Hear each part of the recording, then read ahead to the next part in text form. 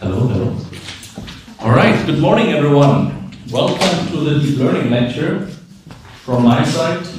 Nice to see some familiar faces. I think some of you already. The microphone again. This time I didn't turn. Right, it's good to see some familiar faces, actually from last week. Can I just make a poll? Who was actually participating in the machine learning fundamentals? Just to check. Okay. And the others are all very sound in statistical learning theory and know what regularization, validation? Almost. Okay. Right. I try to keep the technical details in this deep learning lecture, let's say, to a moderate degree. Still, I would recommend for those that really don't know exactly what validation is, what regularization is, how basically the number of samples relate to our learning capability, which is, statistical learning theory, Butnick-Chervonenkis inequalities. This should be a little bit reviewed from the machine learning tutorial that we had here last week, right? Because not today necessarily, but tomorrow morning, we will look at some of the regularizers in deep learning, and for this you really need that knowledge. And also today, it's a little bit related to overfitting neural networks. You need to make the connections to the theory, right? I think sometimes it's cumbersome, but on the other hand, it gives us a solid ground to understand why sometimes this learning could be difficult, or why it actually can be improved as regularizers and so forth. Alright, so, but let's not wait longer, let's dive into the material of today, which is largely around deep learning, and actually to do deep learning in a very efficient way, we use GPGPUs. So who of you has worked with deep learning before? Convolutional neural network, LSTM cells, okay, that's not many. Artificial neural networks, let's say typical feed-forward, backpropagation. Okay, and who of you has used GPGPUs, or GPUs for short? Okay, also not many. We improve that today and tomorrow. Right, so let's go a little bit maybe before we look what's in this lecture alone here today. Let us a little bit look on the outline of the course as a whole. Right, so and I would like to start with some of the deep learning fundamentals. So what is feature learning? What means actually the name deep in learning, and have some fundamentals covered, and then also perhaps a little bit of fundamentals in terms of GPGPU. So what is a graphical processing unit? Why is this suddenly used for general purpose and not anymore for graphics, and so forth. However, you will notice we try to get you very early on board on the clusters here. So we have a supercomputing center on board here, and of course the idea is that you yourself do neural network models, that you do deep learning models, which means we will here and there not only have theoretical lectures and dive really in exercises, starting from really, let's say, very simple neural networks, feed-forward, to much more sophisticated convolutional neural networks than in the remaining of today's lecture. So we have lecture 1, 2, 3 today, 4, 5, 6 tomorrow. And as you see, today we really then dive into the topic of convolutional neural networks, once we have settled the ground what deep learning is in general. So we will look a little bit on image processing. So convolutional neural networks are particularly well suited for image processing. And in this context, we will have some of the tools explored. So what is TensorFlow? Roughly what types of tools we use in order to use TensorFlow, because we use mostly Keras, which is an on-top layer, so to speak, on TensorFlow. And I will introduce you to the tools step by step. And of course, there are lots of different configuration options that you will see from the beginning. So there will be questions like why we use stochastic gradient descent as an optimizer and not NN, which is supposed to be the default today. The reason is that we have to create this material step by step. And then also tomorrow we'll look in much more of the challenges, and then we have lots of configuration options that we explore. But let us say we really start from the beginning here with neural networks. That's why a little bit we use stochastic gradient descent and then Adam rather towards the end of the day. These words here and there mean not anything to you, but for some of you, you have already heard from that. Please wait basically until we have the kind of ground covered in order to answer questions like, for instance, new optimizers and so forth. So this will come, especially in kind of emphasis in this course is applications. right? So here and there we leave out the mathematical detail, or I point to my lecture last week, for instance, which was much more theoretical, and we use here the cluster. We will firstly start with some CPUs here in Ghent, and then we get GPUs in Leuven to use, and also this needs to be done step by step. One word of warning before, the number of GPUs is limited, so please, before you submit the jobs to the GPUs, take step by step as we decide, and if you're unsure, raise your hand. We have people here that help, 3 or 2 people that help and can actually then check if it's really everything all right with the GPU. This is especially useful if we look on the bigger applications, right? We already downsampled significantly in order to get this tutorial going, but of course we want to also then get this in practice, and when you all submit again and again on the GPUs, it will be just, full, and you have to be scheduled then, and will be scheduled maybe on Saturday, on Sunday. So please be, let's say, a little bit careful. But in each of the different, let's say, contexts, we will remind you of that and go very much, slowly forward. So once we have covered, let's say, the application ground, so this will be remote sensing, we really have challenges, lots of them. Not only the massive amount of parameters in deep learning and neural networks in general, but especially in deep learning, you will notice we have lots of possibilities. Not only from the construction of the network, so how many convolutions should we have, what is the number of feature maps, these are all words that are not obvious to you, but it will materialize in the lectures, up to questions like which regularizer I use and what validation technique I can use. Things like take 1/5 for validation, which is a very good idea generally I talked last week about, will we basically see tomorrow morning once we really run overnight a model, a bigger model.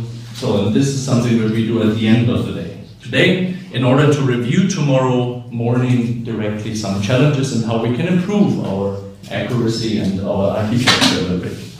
Then, basically, as a next step, while we maybe tune here and there models and running them again, which actually takes quite some while, we refer to some of the interesting topics around deep learning that are already basically established, but will basically also shape the way of the future. And one of it is transfer learning. Who has heard from transfer learning? It's a very interesting technique. Okay, so this is of course something for those that are not so much know about that. A very interesting idea of using pre-trained networks for new challenges. So you train a network on ImageNet, for instance, which is just classifying cats, dogs, horses, very simple data sets, but you use this trained model and the knowledge and the features from it in order to apply it to a new application domain. And also in remote sensing, I will give an example where this works exceptionally well. And it's in particular an interesting approach for engineering and in general perhaps for science industry, because the rare ground truth that you usually have, you can basically then a little bit help in the situation of just doing the feature learning, and with this in turn have much more samples to train from. But this is something what we will explore in the transfer learning technique. And then at the end, really tomorrow afternoon, and in between, of course, we will always go back to our models we use, we train, and see what we change there. And basically what we come at the end of the day would be just another deep learning model, which would be the long short-term memory. Who has used long short-term memory before? LSTM cells? Okay, one. They're usually not that much known. They are very well suited for time series, right? So convolutional neural networks are for images. LSTM cells and the recurrent neural networks behind them are for time series. We look shortly into that, just to give you the idea that deep learning is not always convolutional neural networks. So when you look now in the media, the hype around ImageNet classification challenges, the hype around big data is largely always in the context of convolutional neural network and images. But of course the idea of deep learning, of more computing in the different layers, could be also applied to many other data sets. And the time series would be just one example that we will cover. Before we do a kind of summary and a kind of group assignment where we try to collect the data we have done over the day in order to find the best model together. Right, so this is really it from the start, from the morning. Any crucial questions before we go on? Maybe from the organization point of view. We will have now 2 hours really before we have lunch. Lunch will be provided here in the room, so we don't need to go, and can just make a very short lunch, come back to our modeling, basically to our running models on the machine. Anytime you have problems with accessing the cluster, with a job script, with a model giving an error, raise your hand, right? Don't stay silent, because it should be really an interactive tutorial here. We have many people in the room helping you, including me, that here and there can also help. Right. If there's no burning question, going once, twice. Okay, let's go into the material of the first lecture. And this would be really thinking about where deep learning algorithms come from. For that, we have to shortly review what artificial neural networks are. And I don't make a big lecture out of it. Hence, we will go quickly through aspects like backpropagation, how they are trained, and you will basically then see in later lectures that's what we also do largely in deep neural networks. It's not a very much new thing in a sense, it's just much more layers, and the backpropagation is a bit tuned here and there. Still, the idea of the chain rule and so on will remain. So this is what we basically start in the beginning. We will nicely link to what we learned last time in the kind of first machine learning lecture, which was a perceptron. Who remembers a perceptron? From those that have been there, very good. It's a very simple linear model, not so nice, but we will extend it to multi-layer perceptrons and artificial neural networks. Have some applications from science and industry, just to show you where artificial neural networks basically are used today, and perhaps where they can use deep learning tomorrow. But then we really want to dive already into deep learning, right? The artificial neural networks are just another model, so to speak, but of course we derive lots of things from it. That's why it makes sense to review them. But then we'll go in the quick kind of ideas of what is a key benefit, basically, of deep learning, which is largely feature learning. Right? We will talk about this, what we mean by feature learning, and through all over the course we will contrast it to feature engineering. Who knows and remember feature engineering from the last lecture or from your own work?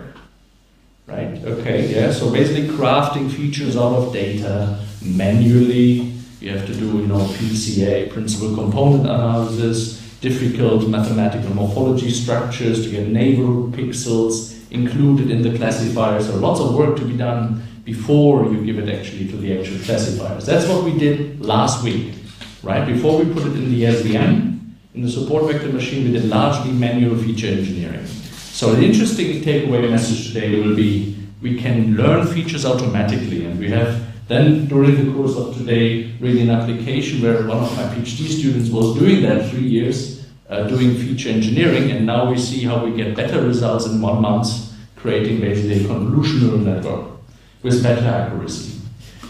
Of course, here and there we should think about this tomorrow morning when we think again about overfitting problems, which are in this context difficult and also something we have to review, especially if you get higher accuracy. We also should come back and think about some of the theory aspects we discussed last week of saying overfitting is a very complicated problem in machine learning and one of the most difficulties we have.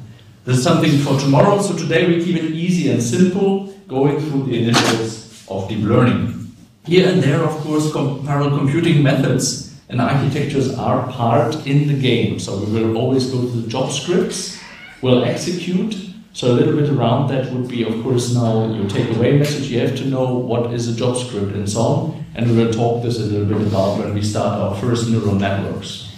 So in the second part then, we discuss a little bit why basically for parallel computing GPUs are quite nice these days. Especially if you think about matrix vector multiplications, matrix multiplication, things you know which are in machine learning, a very eminent topic. If you remember some things from last week, where we see Wx plus b, and these kind of models which really have lots of these multiplications, which could be nicely parallelized. And this is a key benefit that we will see in the idea of many core architectures like GPUs. We'll just get a little bit some examples of NVIDIA and CUDA, just for you to get easily a bigger overview what GPUs are, because not everybody is familiar with them. And then we will discuss how they program, but only to a very limited degree, right? We already have here implementations for machine learning using GPUs, like TensorFlow, which is the backend that we're going to use in the course, so there's no point in really pointing out the whole details of CUDA programming or OpenCL, just for you as a takeaway message that you of course can also program them yourself. In the end, of course, we will try then to think about what Riedel has in terms of GPUs and how you use them in applications. So let's get going with the fundamentals, and basically the overall idea of neural networks, of the perceptron we had also last time, the simple models, is biology. So the inspiration of the human brain is largely our blueprint of how we model the neural networks, right? You have dendrites, axons, you have the connections between many neurons of those, right? And this, of course, brings us already to the network character, which we last time a little bit neglected to use the perceptron and then jump to support vector machines. Now we will look how we can stack up different of these neurons in order to come to such a network like this.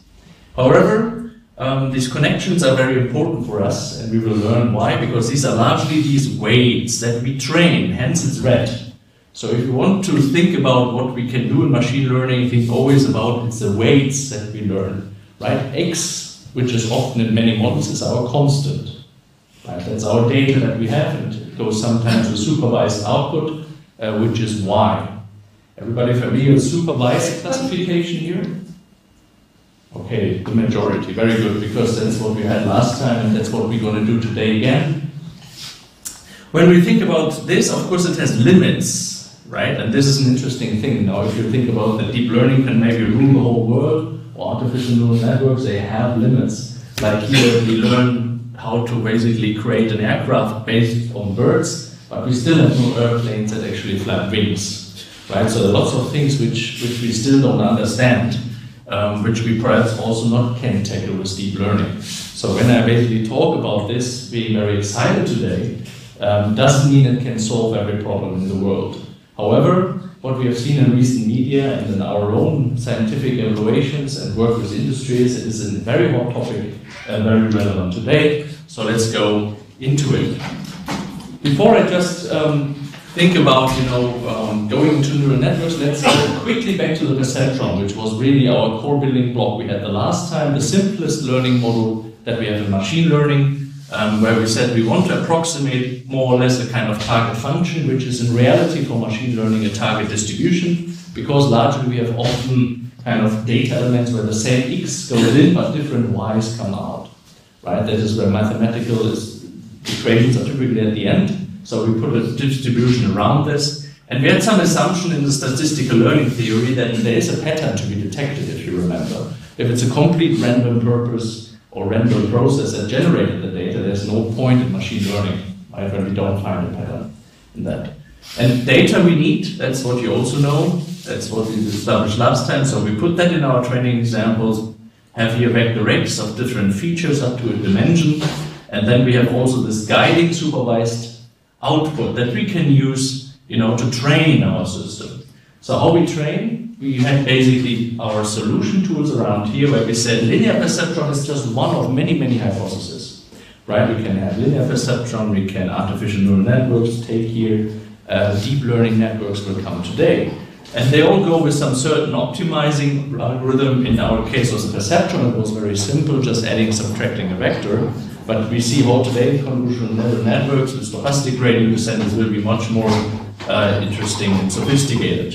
Giving our, let's say, guiding output, we can always have error measures, which are quite interesting, right? For instance, mean squared error we had last time. Today we will basically extend that a little bit to other, like categorical, cross entropy and so forth, but it's things where, this is very flexible and depending a little bit on the application and how strict you are.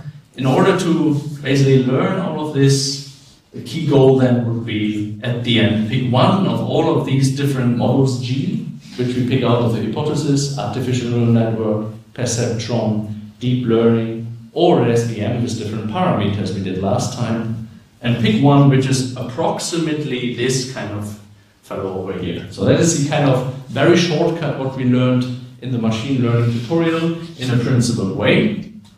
So let us look what the perceptron did. It was basically largely a sum of Wx times b, and we had this interesting bias, if you remember, for the linear model. If everybody remembered, we also then did the trick and put that basically inside the vector coming to this interesting notion, which is nothing else, W transpose X.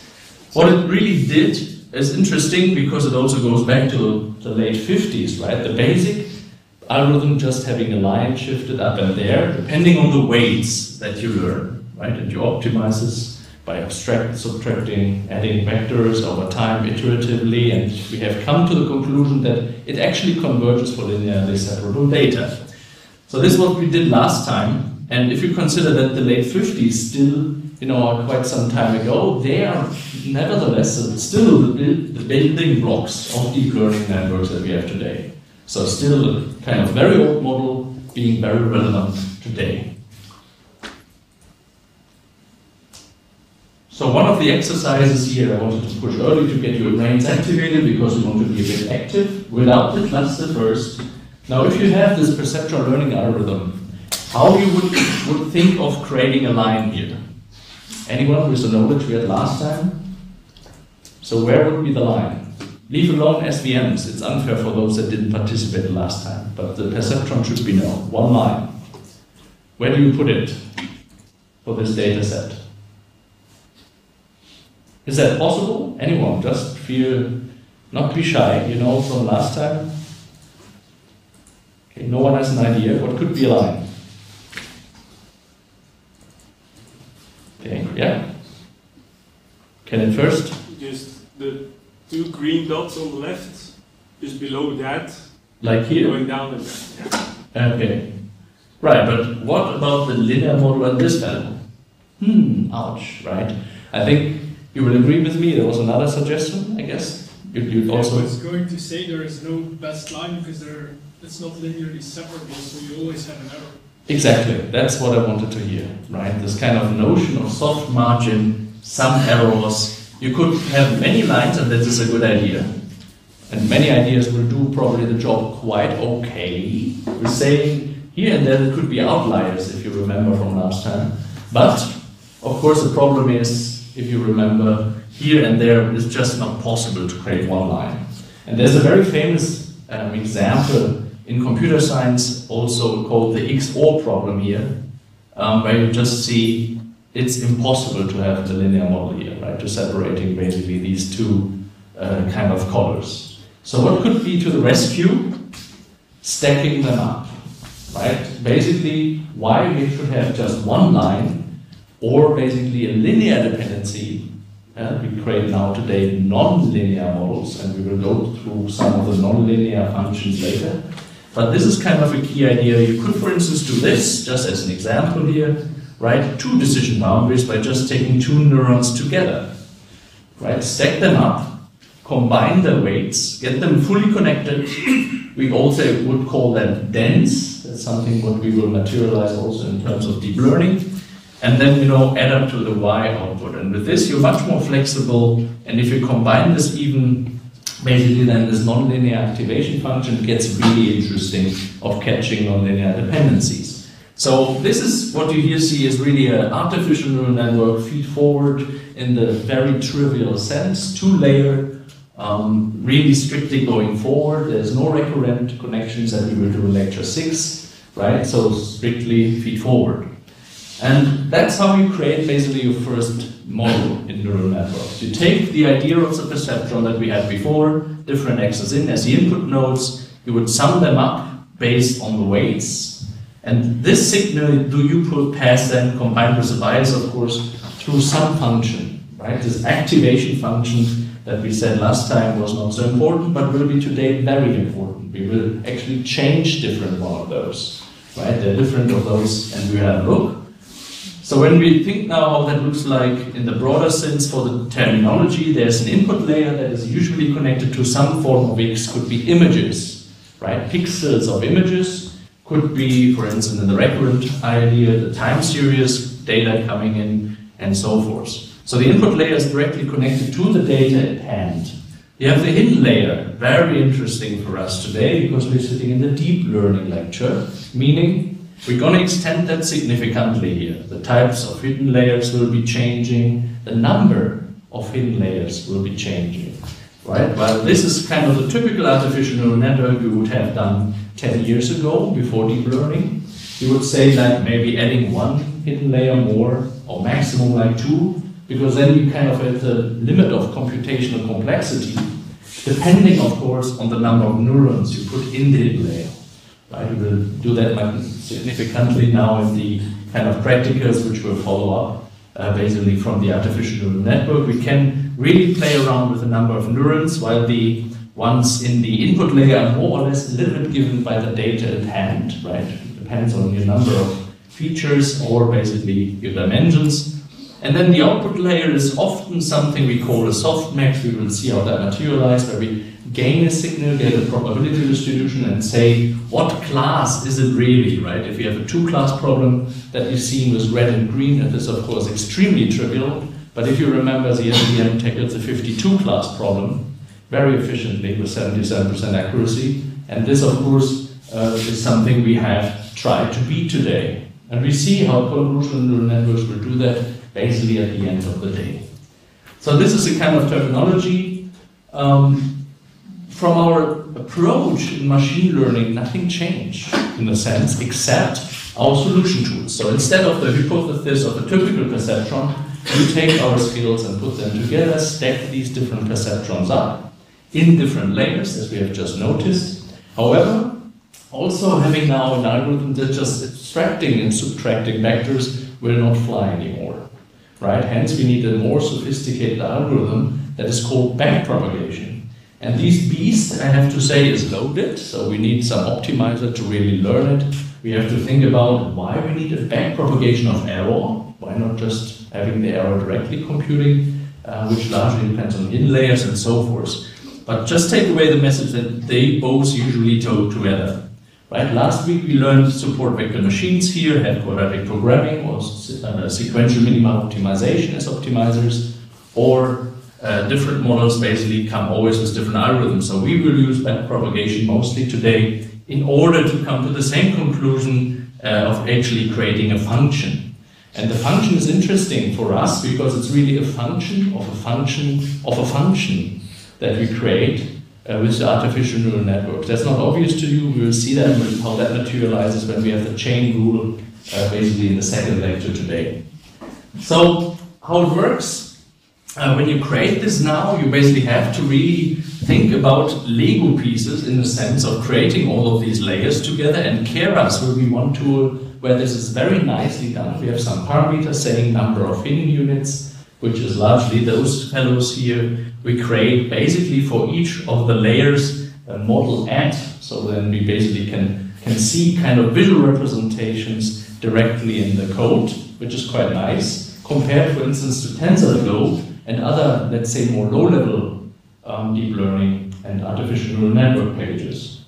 Hence, take away the message, when you have a deep learning package that we will use today, like Keras or also TensorFlow, Theano, Caffe, there are many around them, they have inherently the capability of creating neural networks, because it's in a sense a small subset that is also often used at the end, for instance, to really get the signals right in the class distribution. We will talk about that, how that works. Now, a little bit I want to show why it's a problem basically of these weights to adjust them, right? If you learned the last time, the perceptron learns always a weight by adjusting them depending on the signals. Now, the problem we run to is basically that we always said we have a guiding output, right?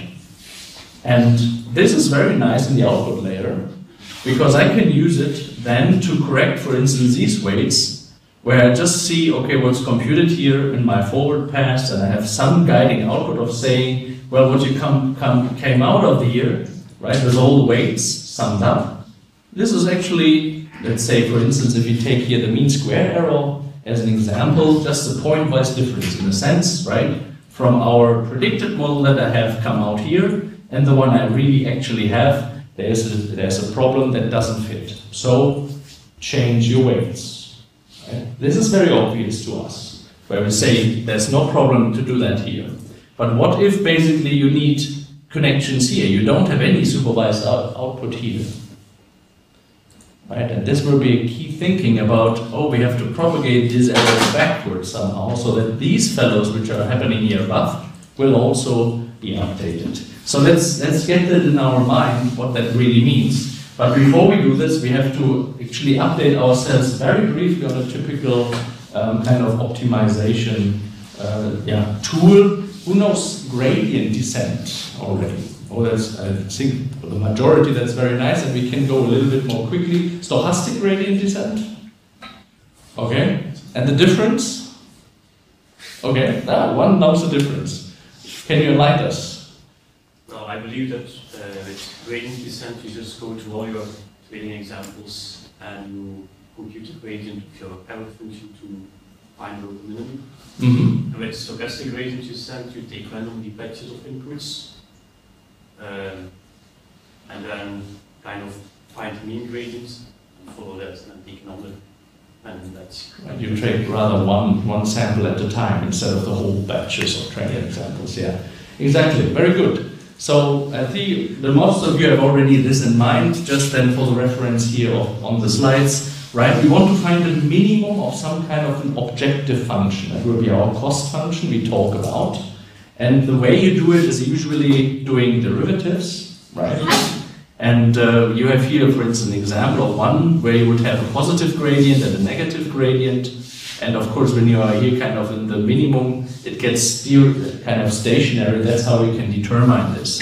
So the majority of you would be then also familiar with having a global and a local minimum. So I can skip that discussion a little bit. But largely what we do is this, we minus, right? This is an old position here. And we minus the kind of gradient here in order to get more and more closer to this minimum.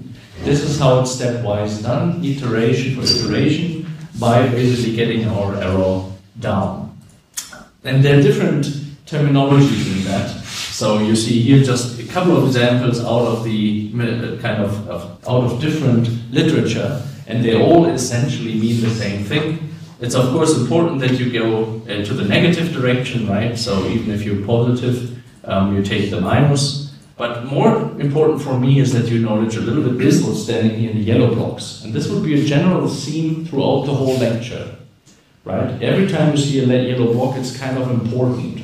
In my students, I always say, danger, this could be an exam question around the yellow blocks. So please take these by heart, and we will successively use them, right? So that's why it's important always to come back to this. But as one of the participants already said, we basically take the whole training samples in the typical gradient descent, and in the stochastic gradient descent, you speed up the process of saying randomly, we go sample by sample instead of wait for the whole kind of update. And this is quite nice because it converges faster in practice, really. But this is just one of the optimizer we have. Today, actually, this is not anymore the non-plus-ultra, you would say. Today we have even aspects like momentum. We will talk about this, where you not only take this idea of going down, but also kind of the velocity. You have always an acceleration already, where you know, okay, in which direction and where it's going, but with the velocity, there's a new approach in basically in the mechanisms we will talk about, which is largely by the default today. However, in order to review what the artificial neural networks stand for and where they come from, we use SGD here in the beginning. So let's understand this backpropagation, as I said, right? Because it will be the key thing also to understand in deep learning. And we said now we can find the minimum of error, saying we have an objective function, could be, for instance, square error. We will see later also we have different versions of that. But here you basically have a kind of aspect that you want to train these, right? This is something what you know. This is also something what you know, right? It's your data set. But the problem is that these are initially unknown. You can randomly initialize. That's, for instance, a very good practice. And Keras and many of the deep learning tools will actually allow you this to initialize these weights differently, right? So random is just one example. And then what we need now is something to say how we update these things, a kind of update rule, right? Which is related now to this gradient descent as something what we want to update on each iteration, something similar like the perceptron is adding subtracting vectors, but a bit more sophisticated, saying we really want to have here a systematic way. So when we think we have this kind of backpropagation, you would think from the name, backward Y, right? And in order to understand, we think first about the first phase, which is a forward. And forward is, I think, very obvious. It's in a sense something already what you would consider if you know all of them already. You can deploy your model, for instance. You have learned the weights, and you just use the neural network, right? That's what we call a forward pass, more or less. These weights are known, and I put my signal through it, and I will come to a conclusion of saying, well, this is class 5, this is class 7, something like this. So the forward pass is very easy to do also because we have the architecture of the network. We know what are the neurons here, we know the activation functions to pass a signal through, and this will basically then multiply by weights, and on, multiplied by weights. And at the end, basically I get to my conclusion. This is a forward pass, very nice. However, the backward pass now needs the kind of a trick, because as we were saying, the problem is a little bit in the hidden layers. We don't have that guiding output, just at the last one, right? So, and this is a key thing of saying, when we have an update rule like this, and this here is something called the learning rate, which we will see later, but you see basically from the error measure, whatever we pick, let's say mean squared error, we take the partial derivative with respect to w, and then basically step and update this with a kind of learning rate. The learning rate will be a regularizing parameter we will see in subsequent lectures, so don't think about this largely today. Basically, you can consider how quickly you go lower in the function, right? But it's something we will discuss thoroughly tomorrow morning, for instance, as one idea of tuning the networks. But however, that's how it works. You backpropagate the error stepwise using the so-called chain rule. And this is something I will show you in the context of TensorFlow, actually, in the second lecture. So ignore a little bit the chain rule for a moment, but it has something to do with the derivative of a function from a derivative of a function has a special property. And this is something what we can do now. We can actually update this way, backpropagate the error we have basically taken from here, because we got the signal out in the forward pass, and now go back basically backwards. Now there will be a short movie on neural networks, and then we go a little bit into practice.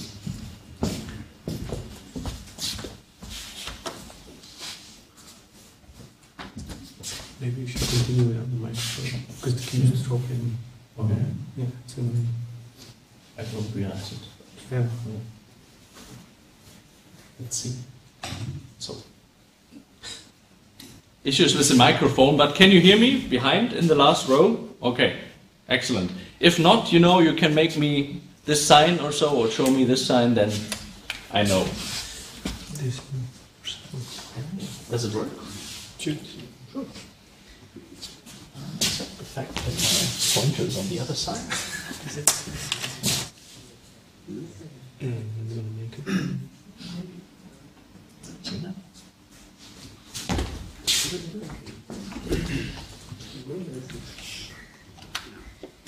I know some of you have seen that last week already.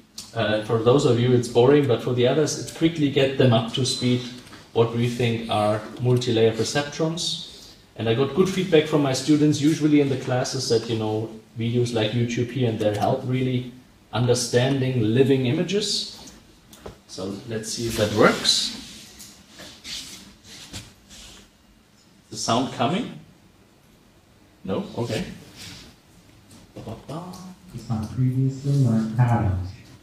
Technology duplicates this by creating a structure that processes it. Now we have the sound. This is a simulation of a single biological neuron.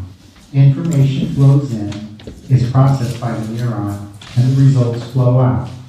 This gives the neuron its abilities to react based on previously learned patterns. Technology duplicates this by creating a structure that processes information like a biological neuron does, except this process is mathematical instead. Just like the biological neuron, the information flows in, is processed by the artificial neuron, and the results flow out. This single process becomes a mathematical formula that can be used for simple problems. For those that are mathematically inclined, this will look similar to a polynomial. A polynomial is limited to the problems it can solve for, as shown in this graph of an order 5 polynomial. If this is all artificial intelligence could do, it wouldn't be much use. As with the brain, artificial neural networks' power is in connecting sets of neurons together in layers. When you connect them in layers, the mathematical formula becomes something like a multi-dimensional polynomial. This allows complex problems, like what is shown in this graph, to be discovered and used for our benefit. As before, information flows in and results flow out, but this time the input to the second layer is from the output of the first layer. The exact steps for a single layer are simply repeated for each layer of the neural network. Right. Okay, so that is essentially what you have seen, the function of a function of a function, right? Then in the end, the perceptron wanted to approximate and actually is then doing an activation function. So you have a function and then you pass it to another function, which is saying the outcome of that function is actually put into another function, and that's how it all works, catching also nonlinearities in data. Right, so this is a kind of summary in terms of what you basically have in terms of multi-layer perceptron. And I think we will do now some practicals, and for that we use a Keras tool. There's a question maybe? Yeah? Yeah, Just just quickly. go back a little bit to the Sure. multi-layer perceptron. So if you start from a single layer Which slide you mean? Before we go No, to... you don't need to. I think you don't need to. Yeah, So if okay. yeah, next. So if you start with a single layer perceptron, one of its weaknesses is that you cannot solve a nonlinear classification problem. But if you add just one more layer, you can already solve a non-linear classification. But then what is the, let's say, the advantage of adding more and more layers? Is there a real need for that? What's the intuitive meaning of having more and more layers, let's say 4 or 5 layers?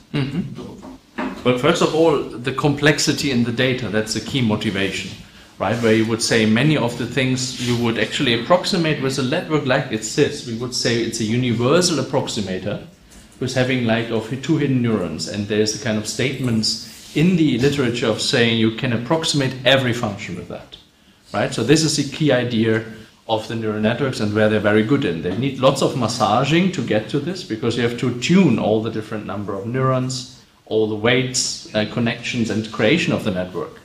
But still, let's say with 2 layers you can approximate that. However, what we have seen is they're, general in layout. You just have neurons, nothing else, and a couple of layers. So what deep learning then, in contrast basically to your question, is doing, it adds different specific types of layers which are particularly well suited for civil problems. Like for instance in the LSTM cell, they will put a memory for time series so that you understand more like a typical recurrent neural network, which is not in this one for instance. It has no memory. It's just to show you an example where's now the point of going to deep learning into more layers and layers when you can do already everything with a 2-layer, right? For instance, it's not completely true because you don't have memory in time, right? When you think like Chinese character translation, you have lots of Europe, talking, one Chinese character, right? And the network would have forgotten that in a sense, right? But the LSTM cell will keep in a memory like this. But we will talk about this in lecture 6. Similarly, we will talk about the images. So remember, in order to get good accuracy, we stick basically lots of feature engineering before we go to the neural network, right? We did lots of massaging of the data, and we see that lots of these are typically, getting neighborhood pixels involved, spatial, not only, let's say, other dimensions. So this means there is some idea of using also specialized layers, again, for specific purposes, right? So it's a kind of here and there answer with some examples. I hope that satisfies your answer. But it will become more clear when we go to lecture 2, lecture 3, when we have correct examples, why there's now a need for that. In principle, you can do a hell of a lot with neural networks, but it's also about training them, the time it takes, which you maybe can shortcut in terms of epochs when you use a dedicated purpose convolutional neural network with images instead of a typical artificial neural network. And I provide some examples, and we will see in the practicals how we see that personally in the different batches and epochs that we require actually to do so. Good. Any other burning questions before we proceed to the practicals? Yeah. I cannot seem to find the slides online, so it was a link in an email we got. Yeah, okay. So it gives the slides for the course of machine learning. Okay. I think it's on the website on the course, but there's already one helping you. So yeah, let's proceed a little bit. Who has from you heard about Keras before? Okay, Keras is very attractive today for many reasons. Firstly, where I would like to stick in this lecture to is it can create for us artificial neural networks. However, Keras itself is a high-level tool. It needs a backend, right? That's why you will see in the job scripts that you will execute now and so on, TensorFlow is basically under the hood. But I wait a little bit with this just to have not everything in the first lecture, right? We will do TensorFlow in the second lecture, much more, but stick to Keras in the moment in the sense of what we discussed in terms of layers. And this is really very nice. In Keras, you see here just an example of two of the main building blocks you've seen in the neural networks before.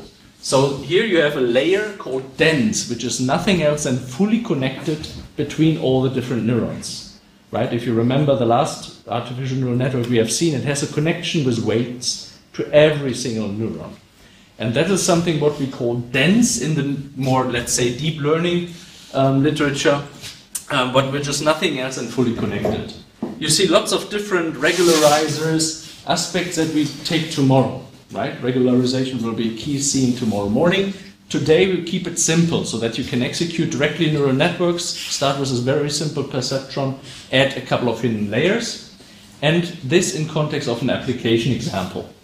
Also, when we talked about how now this neural network is optimized, we basically already introduced the stochastic gradient descent, right? And it has certain parameters, momentum and so on. And here's actually the Nesterov was actually something I was alluding to, saying this is much more today one of the kind of additions. So if you go to practical problems, you would probably use the Adam optimizer or use SGD with the Nesterov velocity and, you know, kind of the new approaches of really using this more momentum and so forth.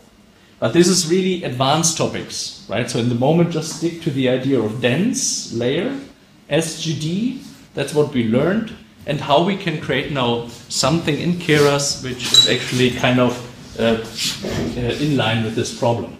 So what we're going to do is classification, just a link to basically also last week. We really want to think about now an application where we have already data, right?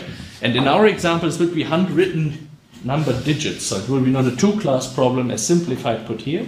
It will be a 10-class problem that we're going to work together today, the whole day, and look on some of the examples tomorrow. But the key idea is the same. You basically have digits where someone already kind of labeled of saying 0 to 9. And when we get a new digit, we want to find out, is it a 5, is it an 8, a handwritten one, or is it a 1? That's something where we now explore how neural networks actually do the job quite well, but how we can improve even on that with convolutional neural networks. Before we go there, take away the message. This is really a very simple application example that we're going to do together, right? Where some of you would say, well, why we need at all of this, let's say, deep learning and so on. Take away message, there are much more practical ones out there in the field. This is a domain of remote sensing. We will come to it, right? Actually, also already today, towards the end of the day, we will have much more complex settings. But in order to get a tutorial, to get it in the brain of everyone how it works, the MNIST digital character recognition is quite useful. And you see here usually how it is that people use artificial neural networks, use support vector machines, things we last time used, and also like a kind of random forest ensemble methods in decision trees. It's another classifier. And you would combine all these and would think, where are the best ones? And you see, depending on which optimization you take here and there, artificial neural networks are really, really good already. In some of them, actually, where it's a bit more robust and not so much, you know, parameter space exploration and time for parameter optimization is there, SVMs are quite nice. That's why we had it last time in our lecture. But this should take away the message that you would not necessarily also consider one model for a complex problem, right? Like we do now with MNIST, we specifically say neural network then on this data, you probably, from practice, would really consider different classifiers in order to solve that problem. One famous example I just want to quote, who knows the Netflix price? Of course, those from last week know that, right? The Netflix, the 1 million, just the impact. Now we will discuss today how we improve on 1%, 2%, and actually with deep learning maybe up to 10% or 7%. You would think like, okay, that's not a big deal, right? But this is an interesting example where just 10% improvement for a company is actually worth $1 million. So they basically had this kind of Netflix as a movie rental, and when their customers, they kind of rate movies they like. And of course, then the idea is when we improve that system, we can do better recommendations. And 10% only better recommendations is really very much worth for the company, because they will have much more revenues then, much more recommendations to the point of the kind of properties of the people. And with this, for them, the $1 million for the prize, for the winner, is just a very small part. This should be a little bit the kind of point towards our practicals now, when we talk about, we are already at 90%, we are 92, 94, 99. So this is something where you think like it's not so much, but think about there are examples out in the field where 10% can make a huge difference for a company. And the Netflix actually was kind of won by a kind of really modified neural network. If you want to read it, this is one is the reference to it. So coming to the practical problem at hand for you here in the assignments that we have as part of the tutorial. Who has worked with MNIST before? Someone? Okay, handwritten character recognition? No, not so many. It's unusual because if you usually buy a machine learning book or statistical learning book or data mining book, MNIST is usually often a kind of example that you find in the field. Hence, there's lots of material about it. What you see here is basically how it looks like. You have lots of people that typically write handwritten, characters differently. So that's hence handwritten. Would it be automatic, created by a machine? That would be probably not necessarily a kind of requirement to do machine learning. It would be much more simpler. But with the handwritten recognition, you see here, and there are of course several problems. So they look very much limited to some of the different, characters we know, or the digit that we kind of is very much here on the corner. Let's pick this one, for example, right? What you would think, is it a 1? Who thinks it's a 1 on the corner? Okay, a couple. And who thinks it's a 7? How do you know? Good question, huh? So that's of course a pattern now to find out. But we learn from many people doing this, maybe here, maybe here, maybe here. We learn certain properties. Of course, between these hard cases, this is really hard to find.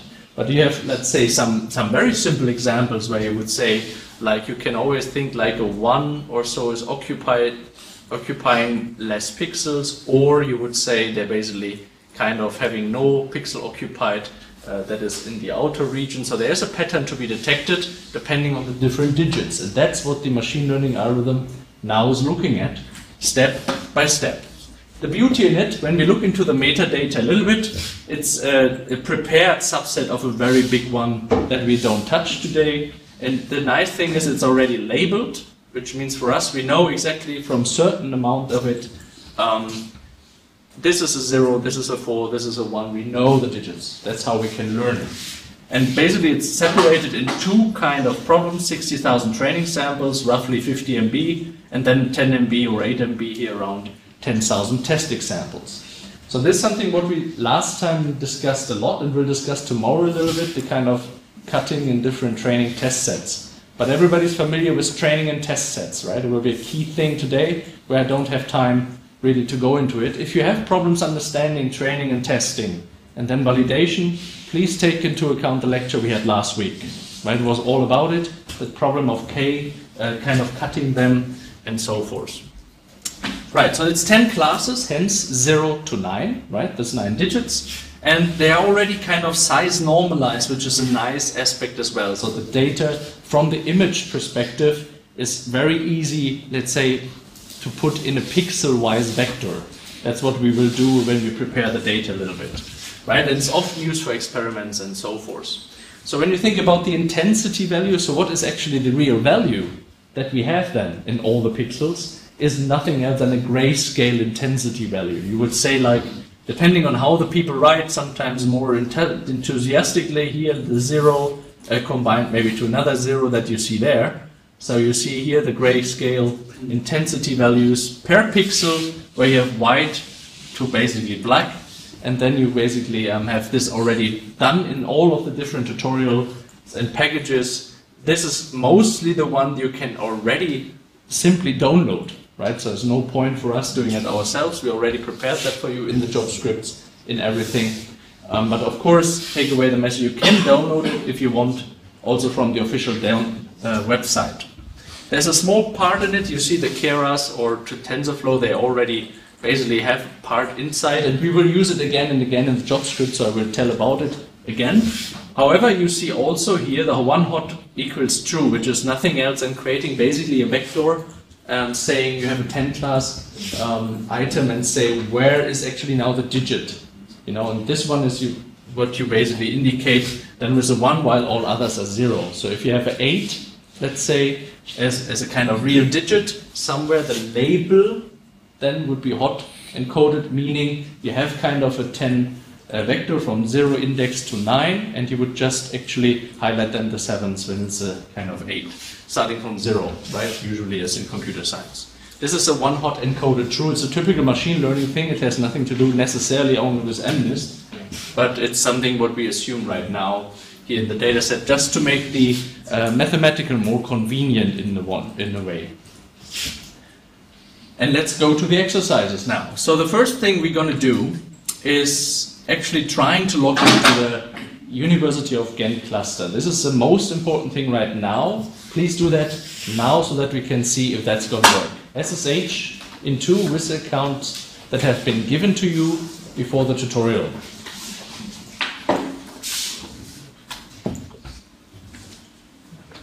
Make sure you're logged in. If it doesn't work, if you have any questions, let me know. Exactly. So we wait a couple of seconds, but I assume everybody is logged in. Who has not yet logged in to Ghent? Who is not able to use SSH and your VSE account? No one? So everybody is successfully logged in. All right, excellent. Good, then we can go forward. This is a cluster we're going to use just as an information. So it's a very important thing when you log in. It could be that your network connection is broken, or that you have to re-log in for any other purpose after lunch, whatever. Think about, you have to do a specific command to go to a specific cluster always. So let me tell you what that cluster is. We use here the tier 2 clusters, which are actually several ones, and they have everything for us provided. You go in with the SSH keys and so forth, but we're going to use just GoLet, right? And this is a key important thing to understand here, that we have different options, but for us in the tutorial we use a GoLet cluster. Hence, every time you log in, you have now, let's say, a broader capability. You basically have to do this kind of command to swap to this specific cluster. So before you do anything in computing, right, like QSub, we will see the job scripts we had last time and today new ones with neural networks. Before you do anything on the cluster, the first thing, always you go in, module, swap, cluster, GoLet. Then you basically at the cluster, your home directory will not change. Everything, when you do a list in your home directory, you have the same data, you have your home directory. That's not going to change because it's mounted everywhere. So this is still an important part. Please do that now as well. And if there are problems with it, just let us know, right? And raise your hand, that some people can help you.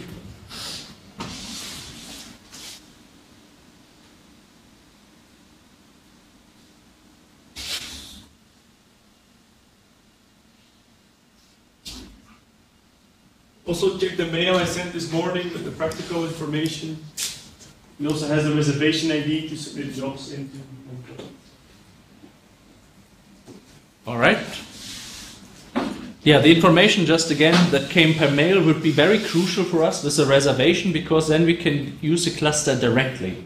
The reservation helps us that we're not scheduled like any other production user, but in the tutorial you kind of first come and kind of having a nice priority. And of course this will vanish once you leave this tutorial.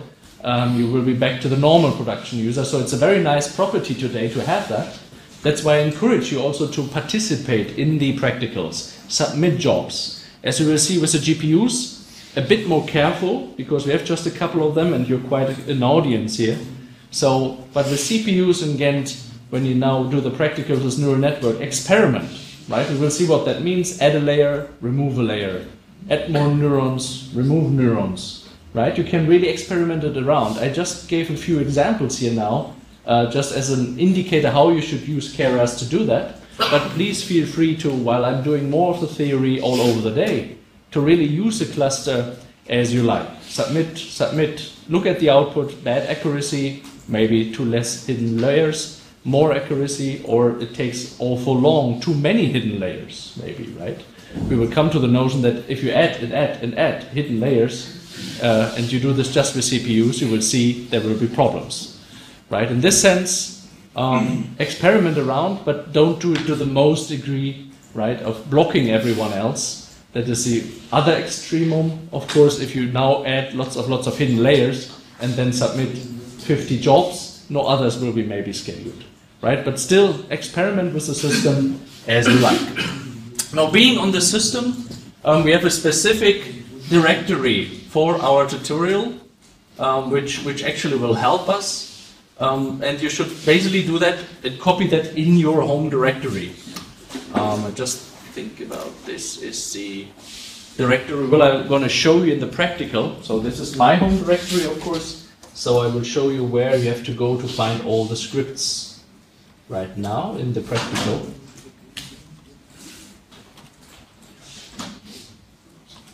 The reason why you have to copy that is, of course, when you make changes, you don't want to have the changes from your neighbor. So in this sense, think about that you first copy all of the stuff in your home directory, and we will show how it works and demonstrate a little bit what I just said everybody of you should consider. Be careful if you copy in your home directory, the datasets are too big for your home directory. So do it in data or Scratch or somewhere else. So check the mail. Yeah, and we will mostly do the script copying now, right? Not the data. Yeah, the mail says to copy everything. But okay. Well, and if you have done so already, of course, then there's no point of doing it again. So here you see I logged in, as I just discussed, and what we just do as the first time always is module swap plus golet. Last week we came to the notion of golem, I think, but it's really golet. And once you've done that, now the interesting work can start with job scripts, with working on the cluster. Right, so this is your home directory. Of course, for me, it's a little bit different stuff inside. Everybody can see that in the back. Now what I'm typing, it's big enough, yeah? Okay. So where we prepared everything for you is just in the email, as well as here now you see apps, GENT tutorials, deep learning. I just go there a little bit inside, just explaining a little bit what's there. There's Indian pines, don't touch that now. We will come to this later on, right? I will explain what it means around Indian pines. You have MNIST, that's what the scripts, what we're interested in now, and of course the slides that you have here from the tutorial. As you remember, we are tackling first all the MNIST parts, so that's something what you now should do. And look, basically, we are in this directory for those who can't follow so quickly. Please change to this directory. Or those that are very familiar with Unix, use your Unix commands that you know already with copy, to get all the material out of this one into your home directory. There are different ways how you can do it, obviously. One way would be just saying copy star into tilde.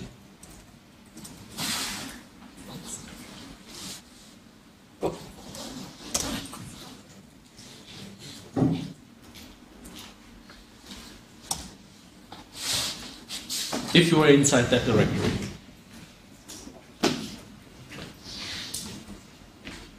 Okay.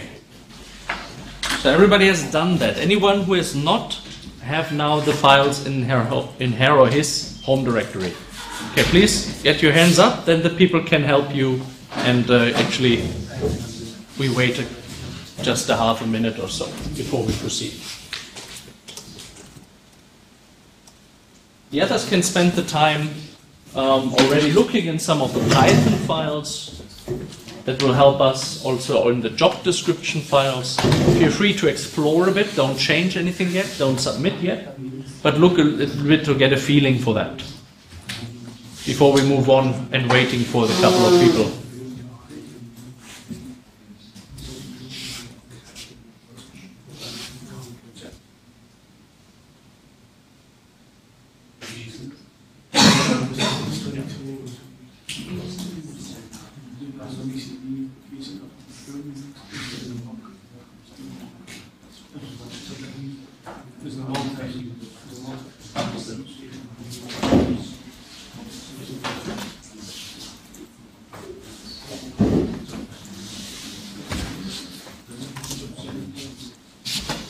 Anyone else with questions to prepare the job script and the data in your account?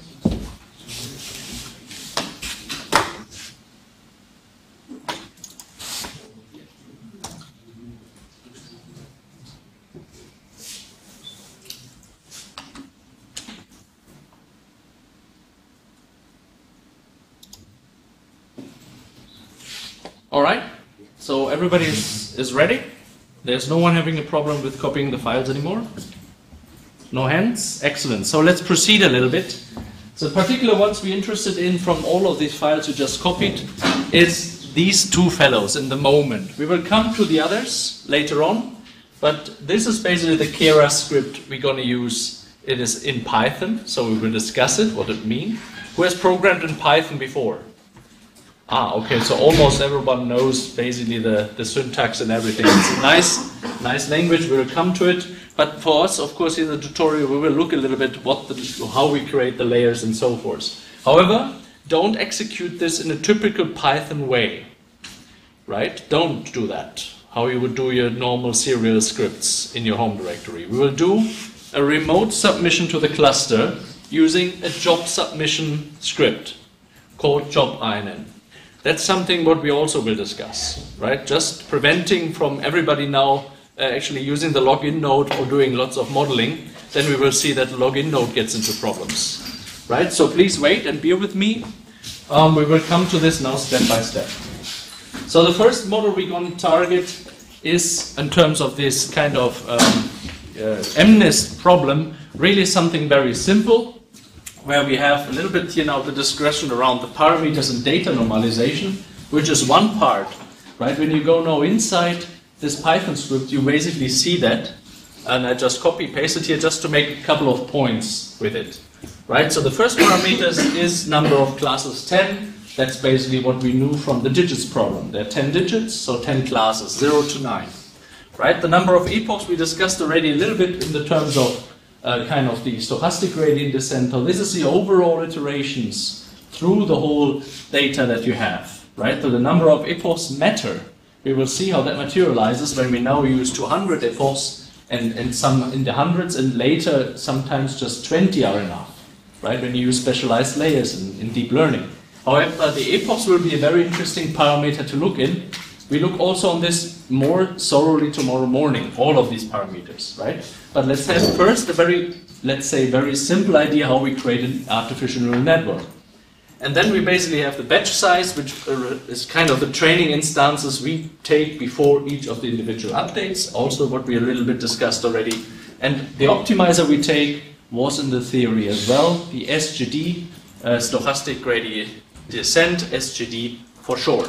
So that's what you basically have in terms of parameters. The number of hidden, we wait for that for the next one. However, we can already look at it. This will be, of course, the number of hidden layers. There will be a topic called validation tomorrow, so ignore that in the while. We have it included, but it's something, just for doing proper modeling. We will come to it tomorrow morning on the challenges, right? Of saying how much you should split the validation data versus a training and testing set. However, you will see in the optimization that's already part of it. So much for the parameters, basically, of the network. How we create it will be a different story.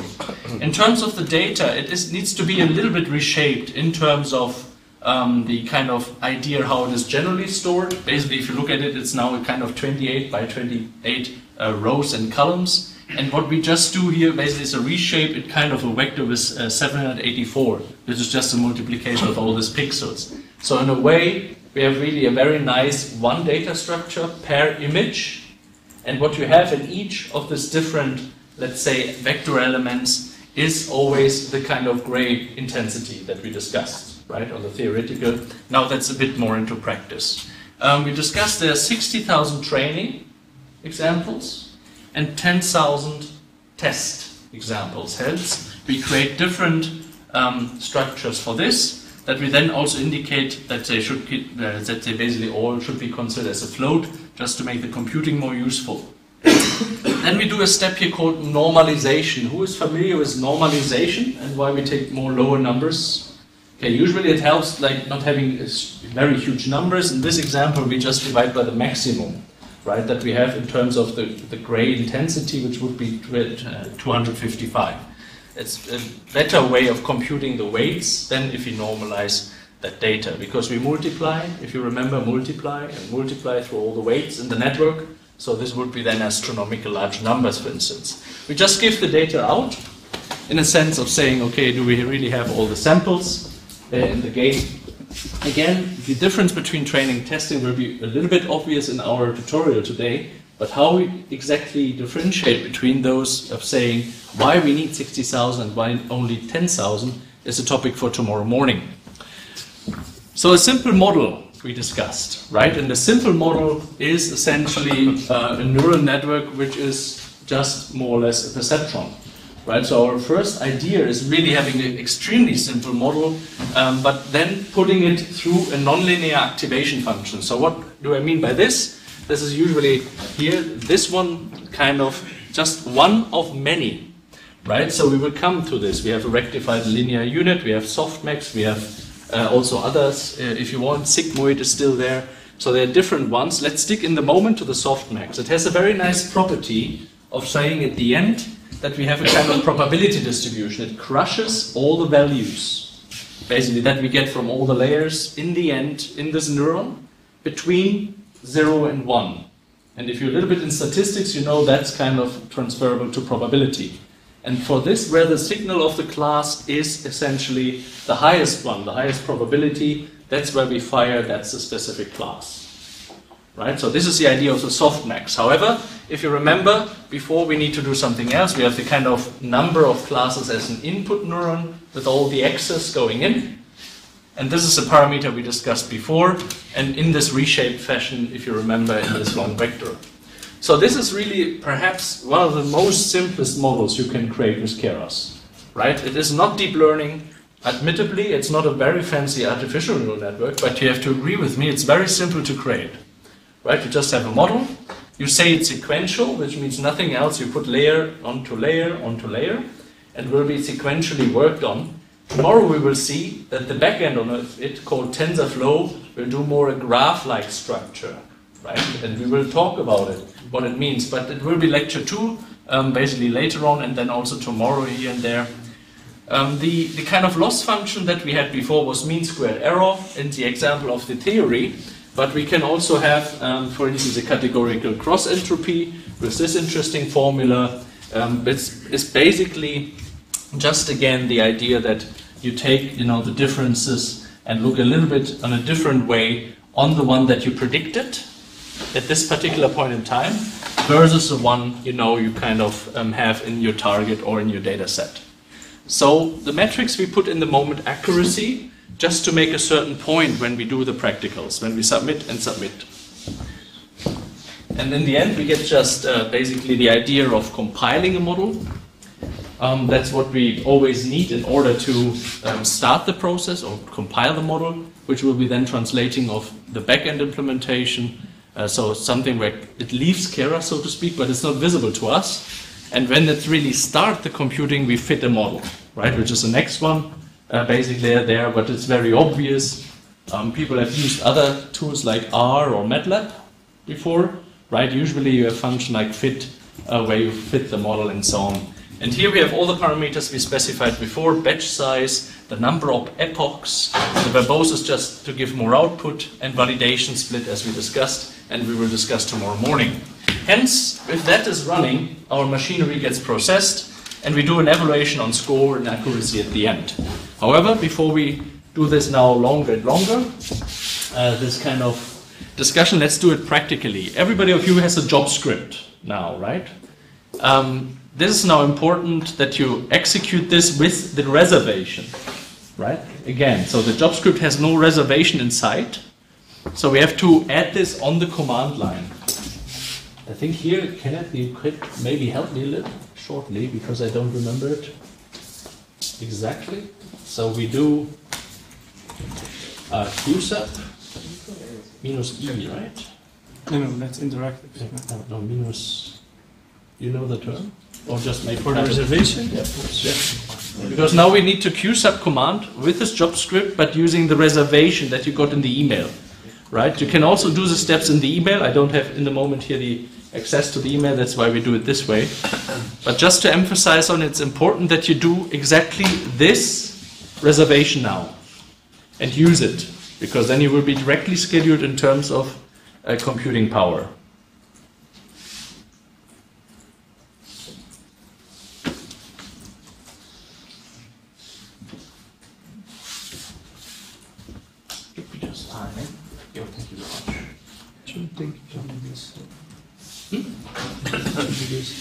Does that look right? Yeah, so maybe we can quickly together review it as a group. So for you, check the mail and copy paste from the mail. Exactly. So on the mail, it should be basically exactly this term.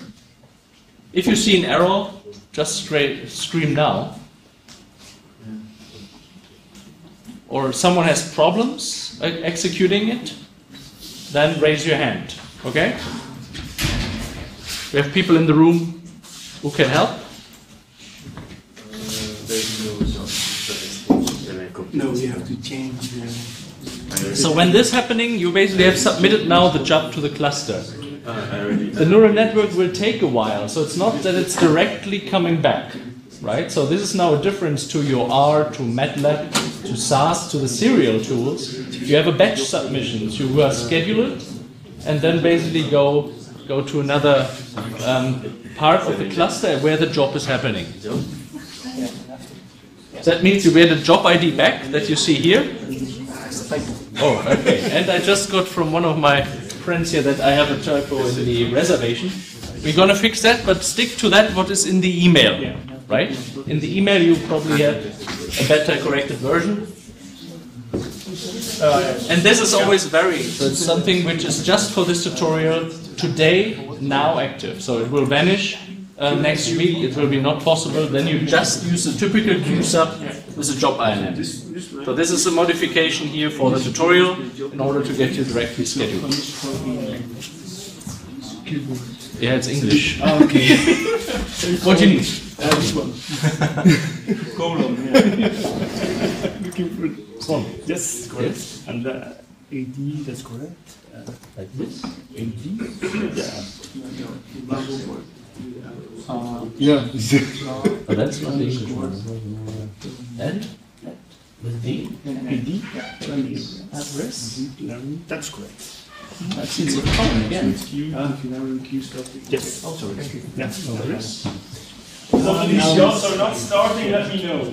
So there's a big reservation, it should start, let's say in about a minute. All the jobs should start. All right. Thank you very much. So you see there was a typo, and please use this particular one. But again, everybody of you should get in an email, right, with all that information, how to submit and so on, and use that information as well. So this will take some time, and the status you can, for instance, look at if you do qstat. Basically with qstat you should see your job ID somewhere doing something. You see here one example is that I have a running job and a queued job. You can track your status of the job on the cluster with qstat and then see basically where you are. There's a more elaborate version if you want with qstat-a, where you see everything. You see your job ID, which is most important, so different type of jobs. You see which queue, but what is a job name, so that we have the artificial neural network, the session ID on many tasks, and what would be basically the wall clock time, and that it's running, and the elapsed time. Again, if this reservation now doesn't work for you and you see nothing in qstat, if qstat is empty for you for some reason, raise your hand, right? Then we have to look into it. And here's an issue.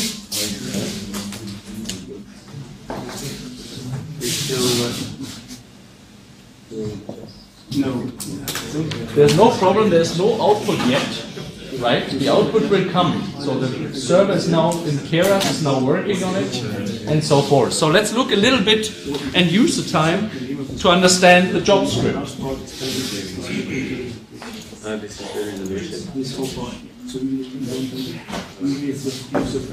So just a small explanation for the job script, because you should be encouraged also later to use that on your own, right?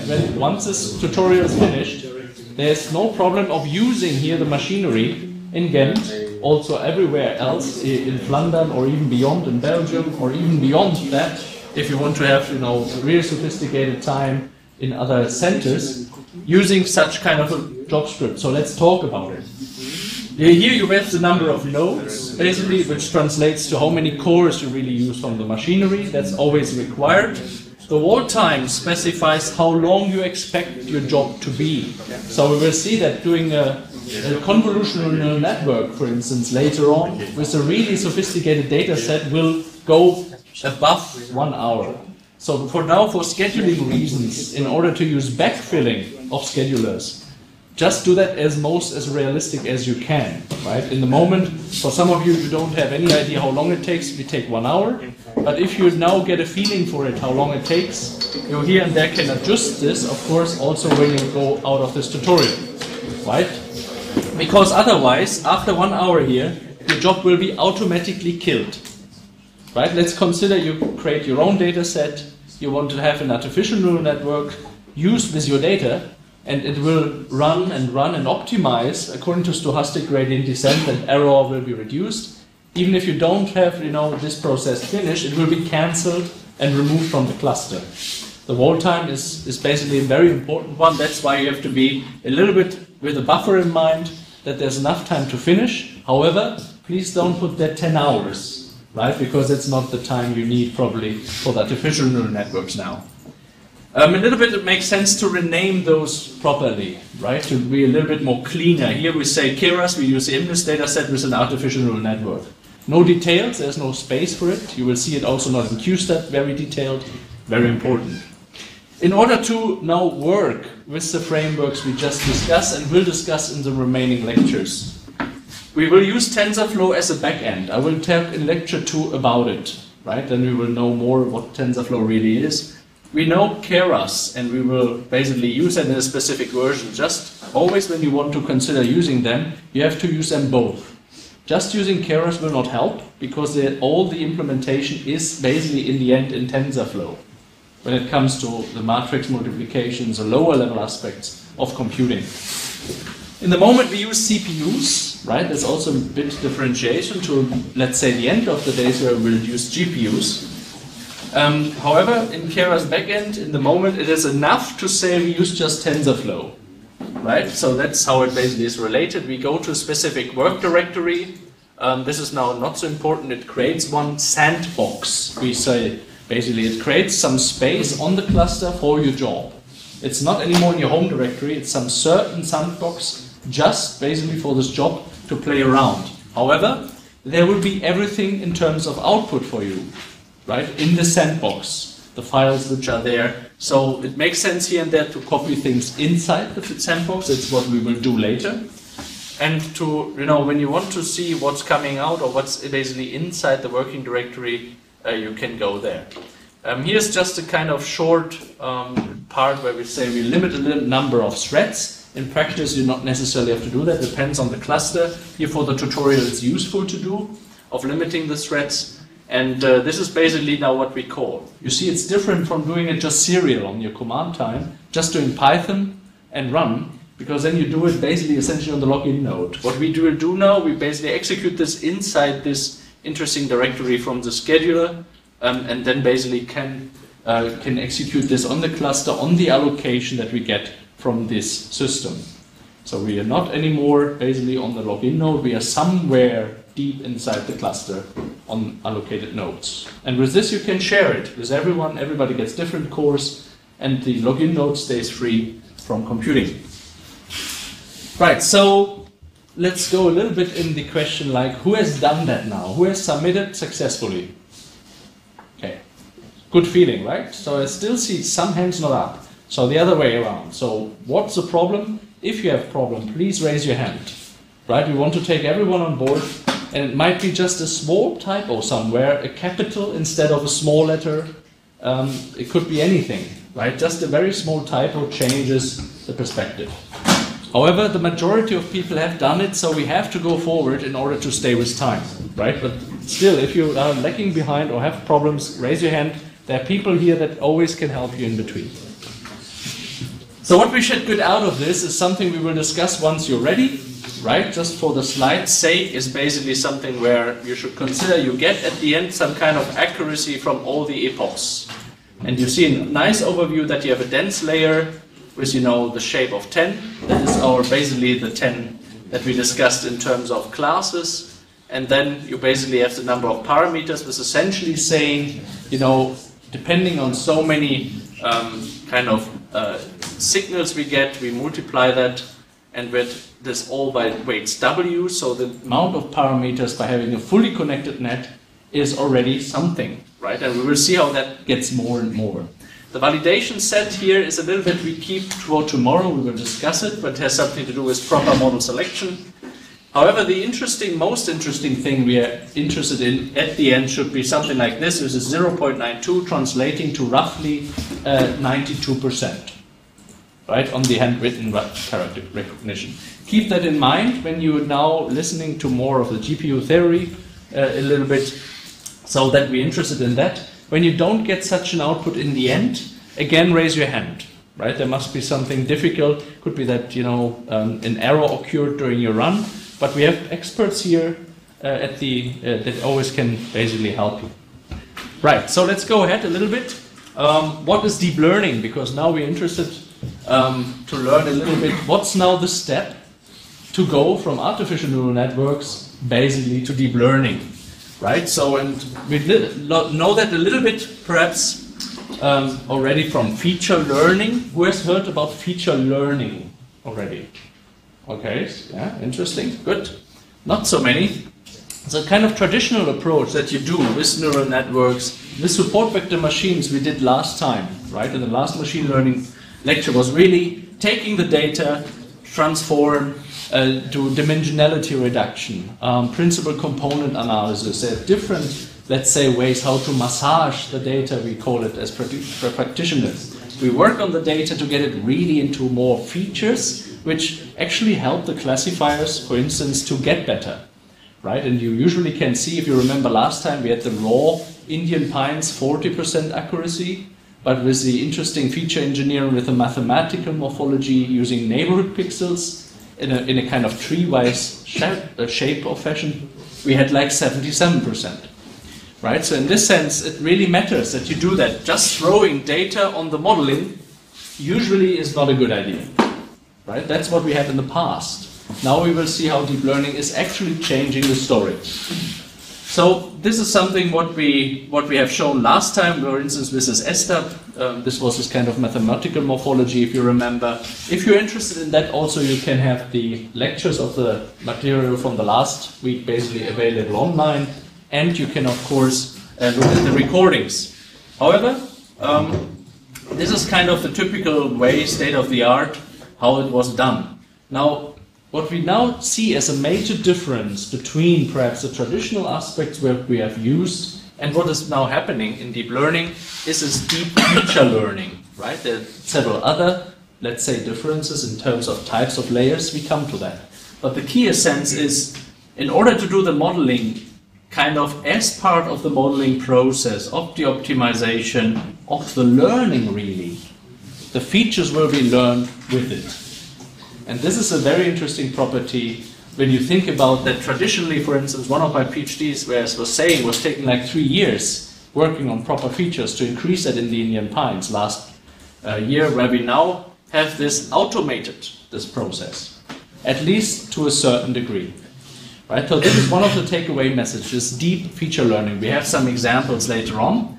And the interesting aspect also with it, it takes basically less time than the whole solution, right? Because usually you would say like the kind of feature engineering is 80% or 70% of your time. The modeling is usually very, very, a typical standard process, giving it to an SVM, an RNN package, maybe also random forests, and you try them out.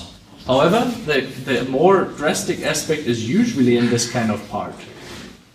So with this, you also save hell a lot of time. However, it's not completely true, right? We also have to create the architecture of these deep learning networks. That's why there's a whole tutorial about it. It's not anymore just to feed forward to hidden layer network, throw the same network on the data, and it will work. So there's still a process of creating the architecture. In a way, you would see like the time invested here is a little bit transformed in creating a proper model to specific problems. And this is what we're going to basically talk on later on. And this is actually the key idea. And this is really actually used. We have interesting results in neurosciences. If you remember from last week, we had this interesting brain cuts that we discussed. And we can actually learn different cortical regions in the pseudo-architectonic cortical regions here in the human brain using a convolutional neural network. However, the neuroscience data is huge. So no point on bringing that in a tutorial. Plus, also, it's usually not really very open. But just take away the message, especially for big data sets, this is now a crucial thing to do. The MNIST dataset is an extremely small toy dataset, still captures the essence of the accuracy that we will discuss. Now, how deep learning looks from the features is best explained by these gentlemen here from this paper, if you're interested to reading it. But the key message to take away is, again, that you can automate so many things with it, that you transform the time from feature engineering, manual feature engineering, into letting it done by the deep learning machinery. Could be convolutional neural network, but also LSTMs are quite good in this. The convolutional neural networks have the nice property you can look a little bit inside the layers, inside the signals, how they learn. Something I cannot show you in the tutorial completely, I will just give pointers tomorrow. But you can a little bit see how the layer by layer by layer learn aspects. And the initial ones are really doing like corners, edges, very simple things, which you basically learn in order to have any object recognized. And then if you go up layer by layer, you actually see whole faces or elements of faces coming into game, like eyes, ears, properties, where you would say that's how you basically recognize a human. And the same is actually true for cars. You would learn wheels in one of the higher layers. Right, and then elephants, and here is just examples.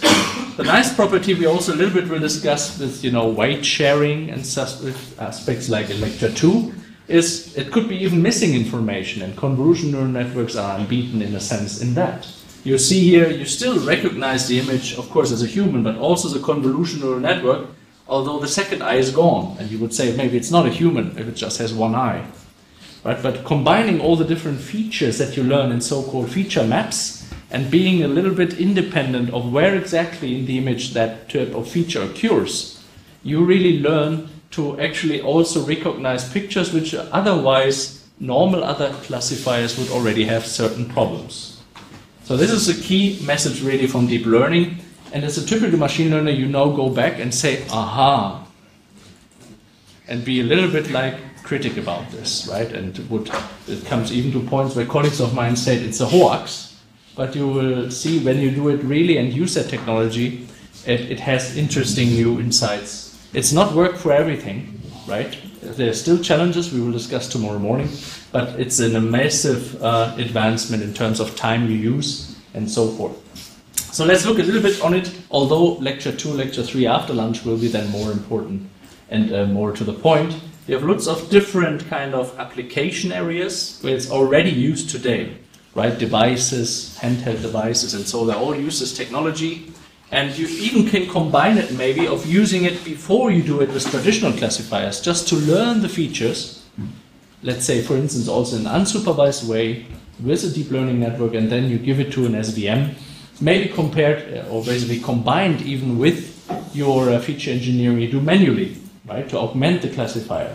That's what some people do. So it's an interesting property that's not only a classifier, so to speak. This feature learning has much more interesting insights. And we will take that on board when we go to transfer learning in lecture 5 tomorrow. Largely it's looking like that. You have different types of layers. You see simply now it's not anymore an artificial neural network, just feed forward, number of neurons. You have different types of layers, right? We will talk about this in the second lecture. But still, the overall idea is you have different signals going through, right? That's your data set. And you have still weights connecting all of these different layers, but the weights are not anymore fully connected.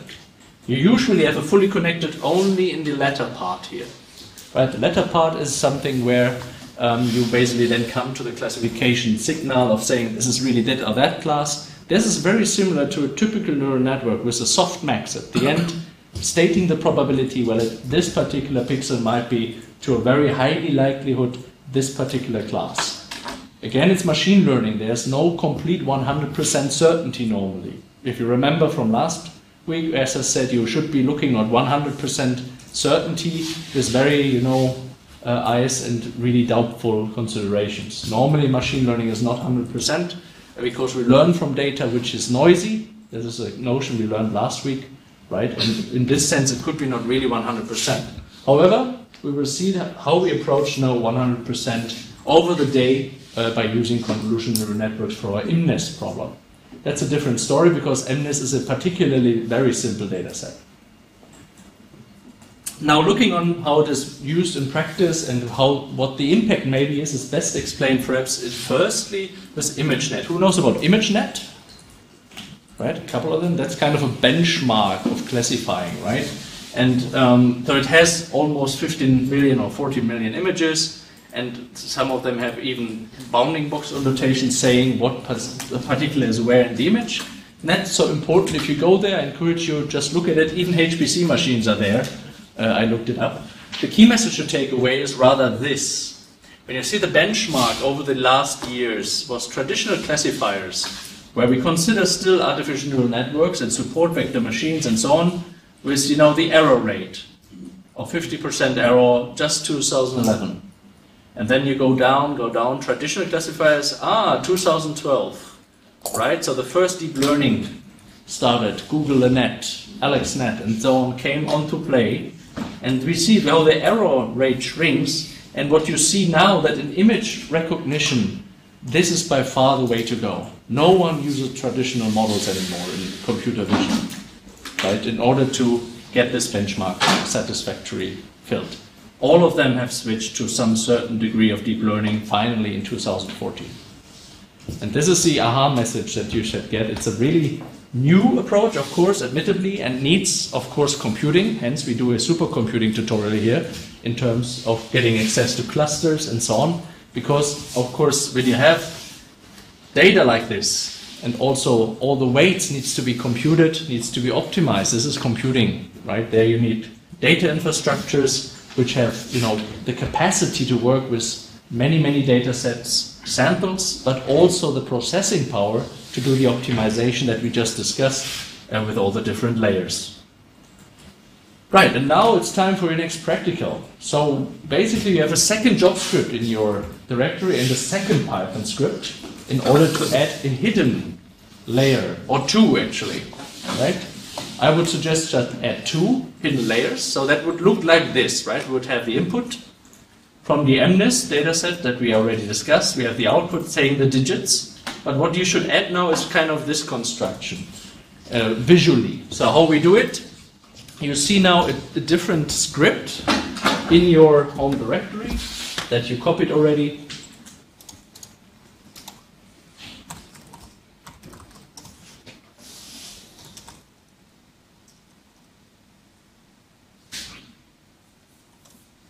And can look, for instance, here on this job description. So this is what you should use. Plus, of course, your so the job INN hidden is a job script that you should use together with your kind of reservation.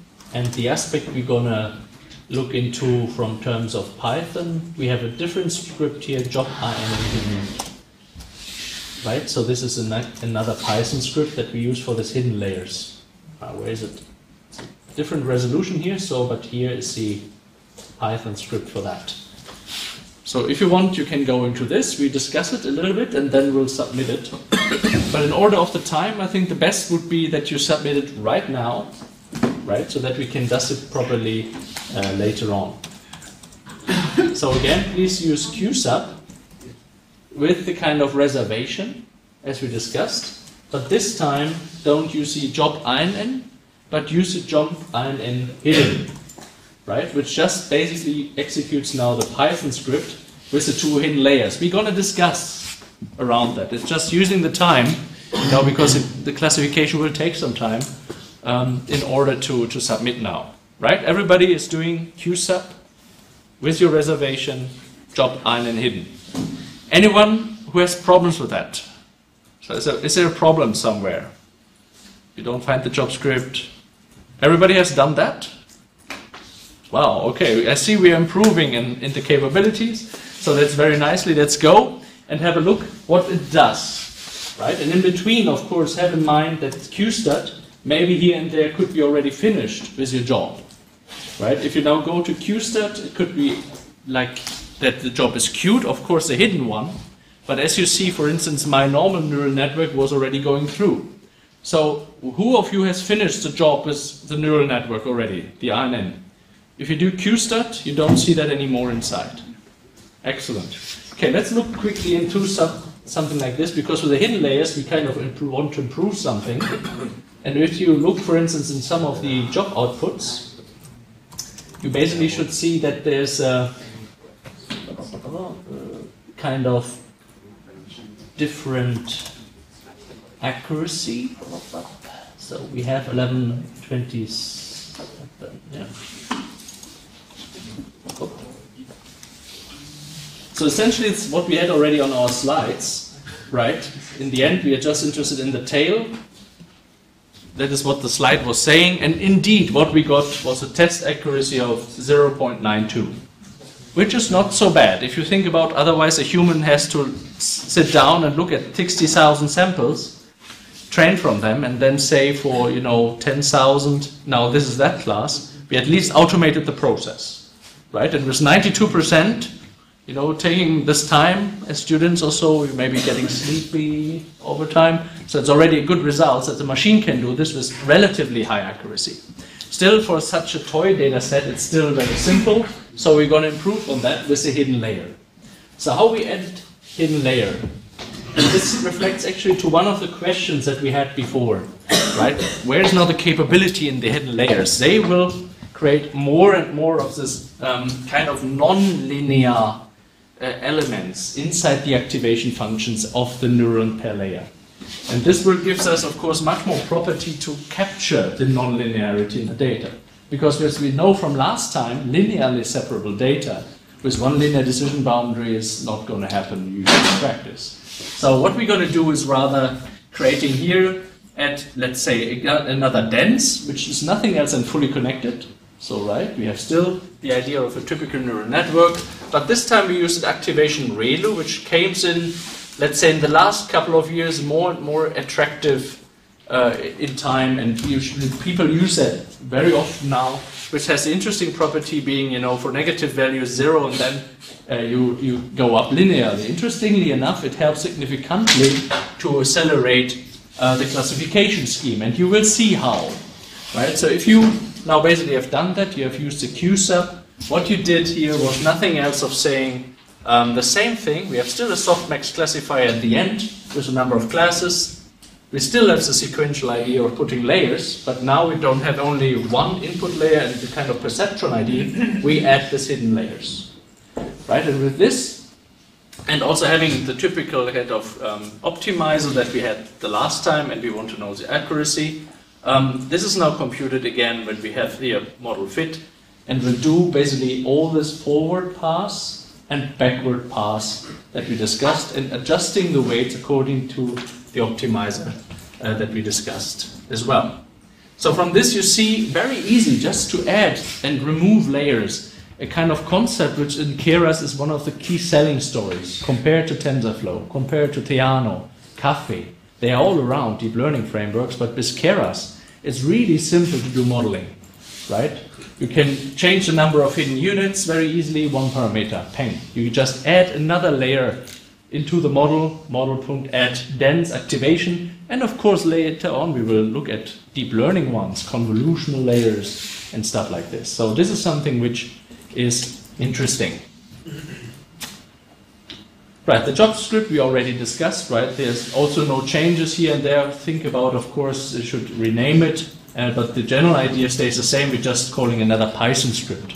So let's go ahead. And then the output that you should get,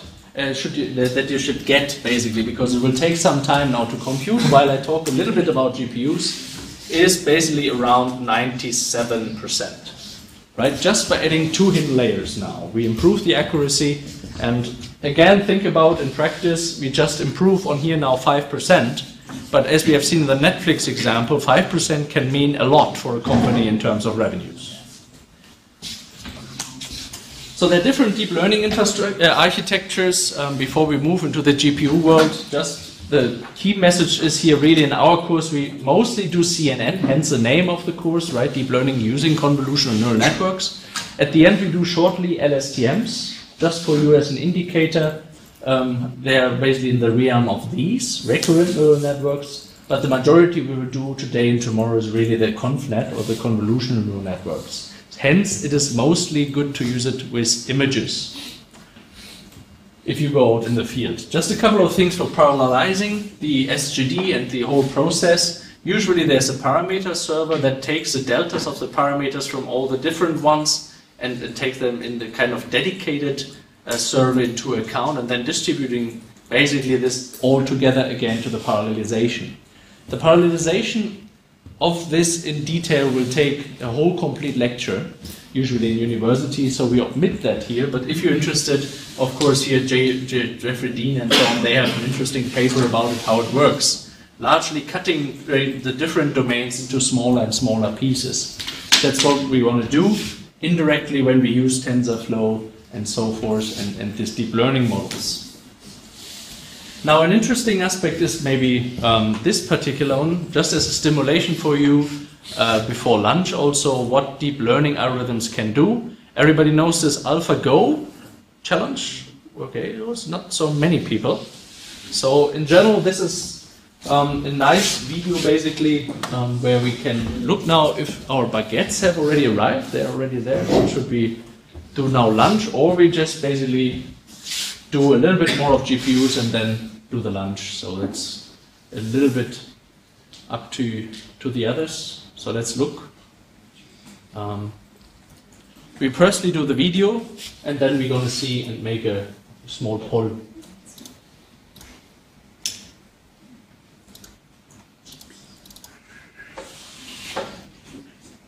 It all begins from a single origin, a unique point in space and time.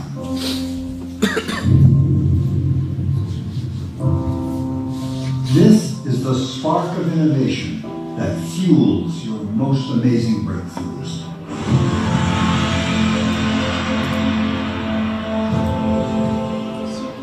It's a passion for discovery that unveiled the genesis of all that exists in the universe. Today, the power of AI helps computers achieve superhuman capabilities in image recognition, and lets scientists save our most precious resources by analyzing in 1 month what used to take 10 years.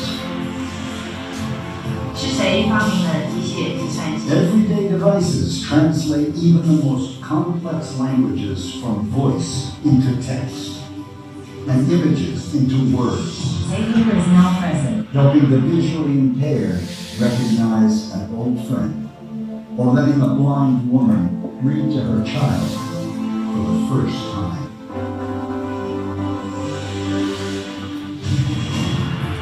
Autonomous vehicles give us the freedom to reimagine our city streets, and and travel where there are no streets at all to help the lost find their way home. We see robots teach themselves to perform simple tasks. We even watch in awe as they take their first steps. And today, a 2,500-year-old game meets its match as a computer competes with one of the greatest human champions of all time and wins. This is the collective imagination, fueled by forward-looking technologies and the beginning of your most amazing discoveries yet to come.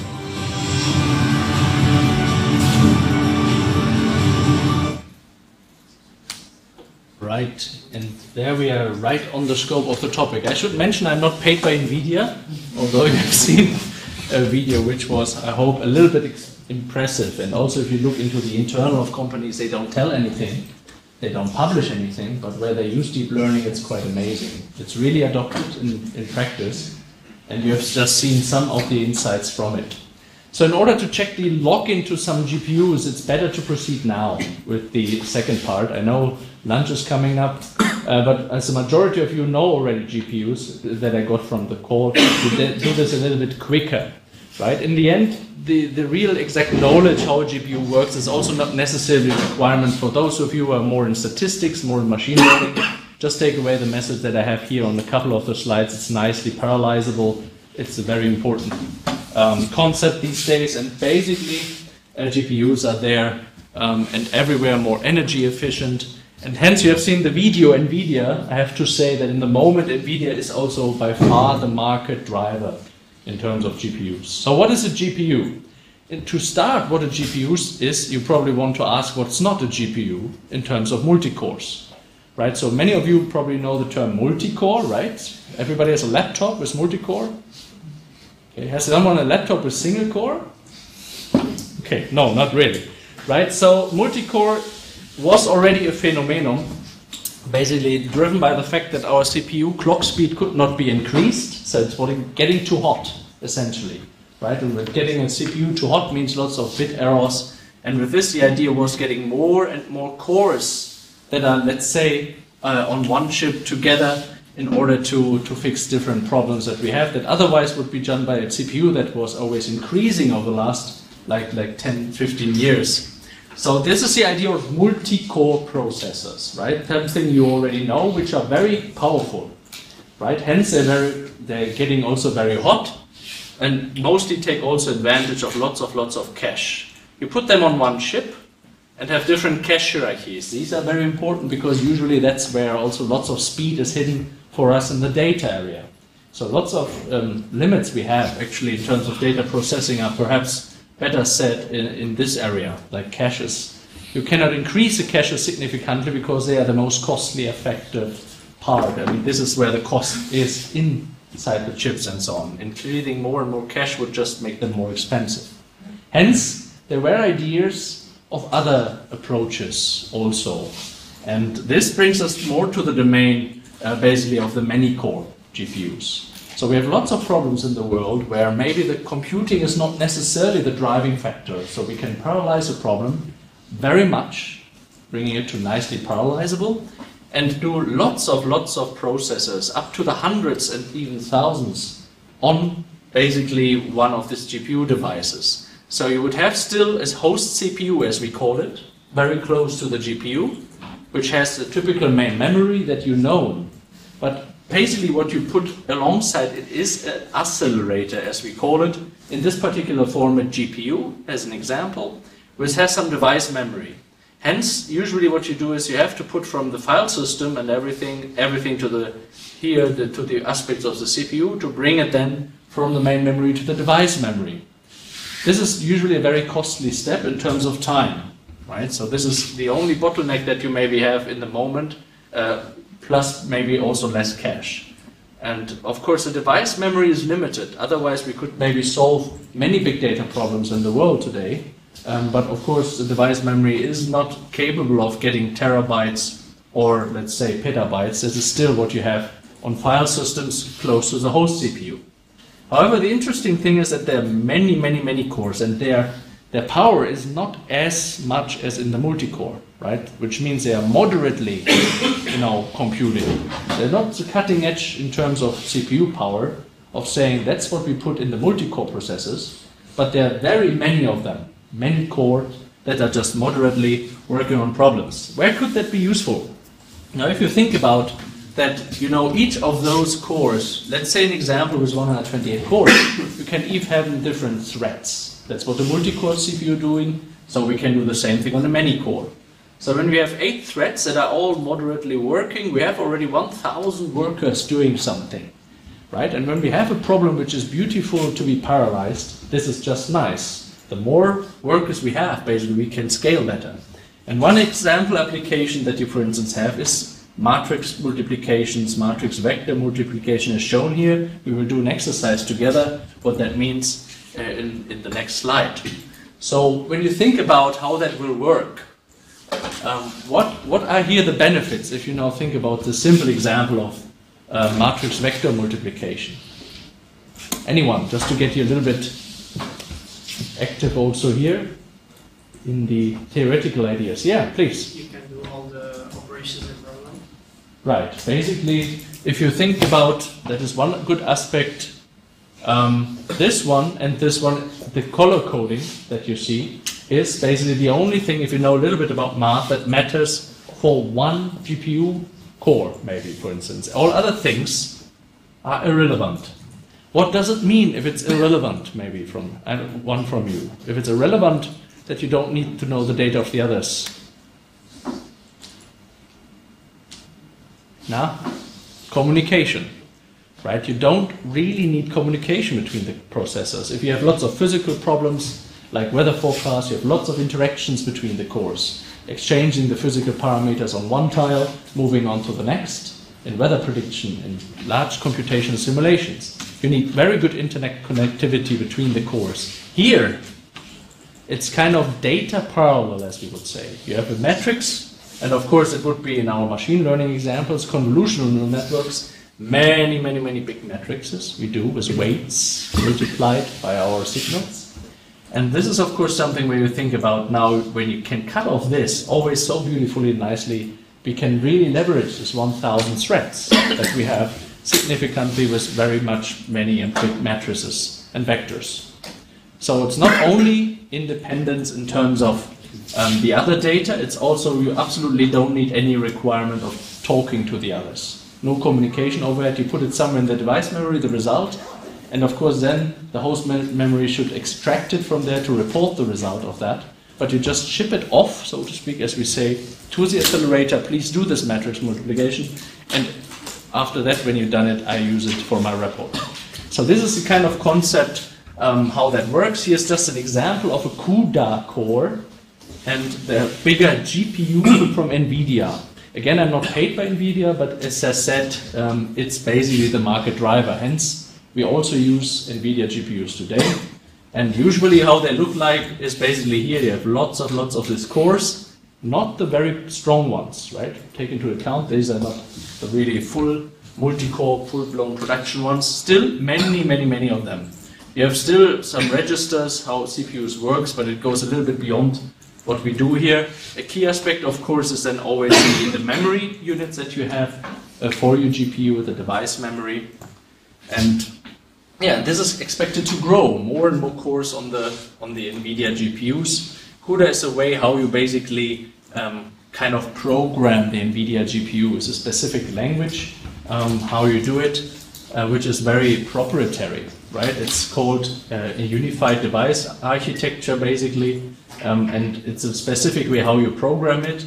There's also an open source version, which is not yet so successful. It's still working on. Of course, a little bit always behind NVIDIA. So let us a little bit think about GPUs, where the name comes from, just for the terminology, right? It's derived from graphics processing units. And who is knowing NVIDIA maybe from games? Game playing or so? Usually my students, all hands up, right? I have a nice game which is using the capabilities of my NVIDIA card. However, here in HPC, we use a different card with double precision, so a bit more sophisticated ones, but the key idea is the same, right? And I just want to go quickly through it. You know that already. Most of you know what a GPU is. So the same aspect that you would have with a CPU device and then the host that always goes along. You know that from your graphic card in games. However, for games, you have a very specific pipeline that you always do when you do, for instance, I know, ego shooters and what's sexy in the moment. You always have different, kind of aspects which are related to creating better graphics for your next iteration in the game, whatever it might be, right? Could be anything. And this is then put on the GPU, and it works just perfectly well because it has this one kind of pipeline. And that's how also we think about it. Now, if you think and compare to the matrix multiplication, it's in a way nothing else. It's a clear pipeline how that should be done. There's a mathematical law really precising of saying the matrix vector multiplication should always be that way. So you can easily get a kernel, which is a little bit alluding to this, how that pipeline should programmed when you do matrix vector multiplication. And then we talk about streams of data when you think about more and more data is in. And in a way, what you will do is basically from pure graphics that you know from your gaming, from the NVIDIA cards, you now think about a more programmable pipeline for general problems. Hence, the official name of a GPU is still basically graphics processing unit, but these days it is a GPGPU, meaning general processing, right? And this is an important aspect. So you go away from the geometry, from the rasterization, all of this, what you basically done only in graphics, but keep the idea of pipelines, streamings, nicely parallelizable aspects, like, data-driven computing that we have seen in the matrix vector multiplication. Just a difference now for multicore, just to have a benchmark what it really means, right? When you have now some benchmark here in terms of peak gigaflops per second, that's the kind of indicator how fast it really is. And basically you see over the years how that kind of Intel CPUs really they cannot be really getting faster, but here on the GPU, the fine light slow threads, you can always improve. There's no heat problem, right? You cannot have, let's say, the problem there because you can put more and more on it because they're not so fast. They generate not so much heat, and with it, we don't have this bit problem issue. And with this, it's an aggressive performance growth that goes up and up and up with the GPUs these days. So more and more basically are included of the cores inside these ones. From the programming model, just also to mention it, because there's of course a drive to do standardization in this area. In the moment, CUDA is by far the way how to program this GPU these days. Just that there's OpenCL as well. That one can use here and there, although it misses some important functionality. Hence also the most machine learning algorithms and frameworks they use is CUDA DNN, or the CUDA kind of library, which is particularly well suited, of course, for NVIDIA GPUs. So it's a very hard topic to go away, let's say, from this manufacturer. And just to comparison, in simulation science, there was a similar idea with MPI. It took like 10 years this got a standard. So when we look now on GPUs and OpenCL, it will probably take another 5 to 10 years until this really gets into a standard that everybody is using this with accelerators. So in a sense, with this CUDA, it's basically kind of a subset of C, if you want, how to program it. But here in the course, we don't care about it. As I said, there's a particular library we'll touch on in lecture 2, making the point when it came out, which we will use in machine learning. But in the theory aspect, which is nice for all problems, and you think about big data, scaling more and more to bigger matrices, to more data to be digested with bigger models, maybe it's like unlimited scalability. Of course, this has different limits we have to discuss from the machine learning point of view as well. But it's, of course, an interesting technology to look at in the next years. Just for you as comparison, this is the one you typically know from gaming, right? GeForce. Who knows GeForce? I think the majority, yes, exactly. What the people don't know typically is that in engineering and design, they use a different version, the Quadro.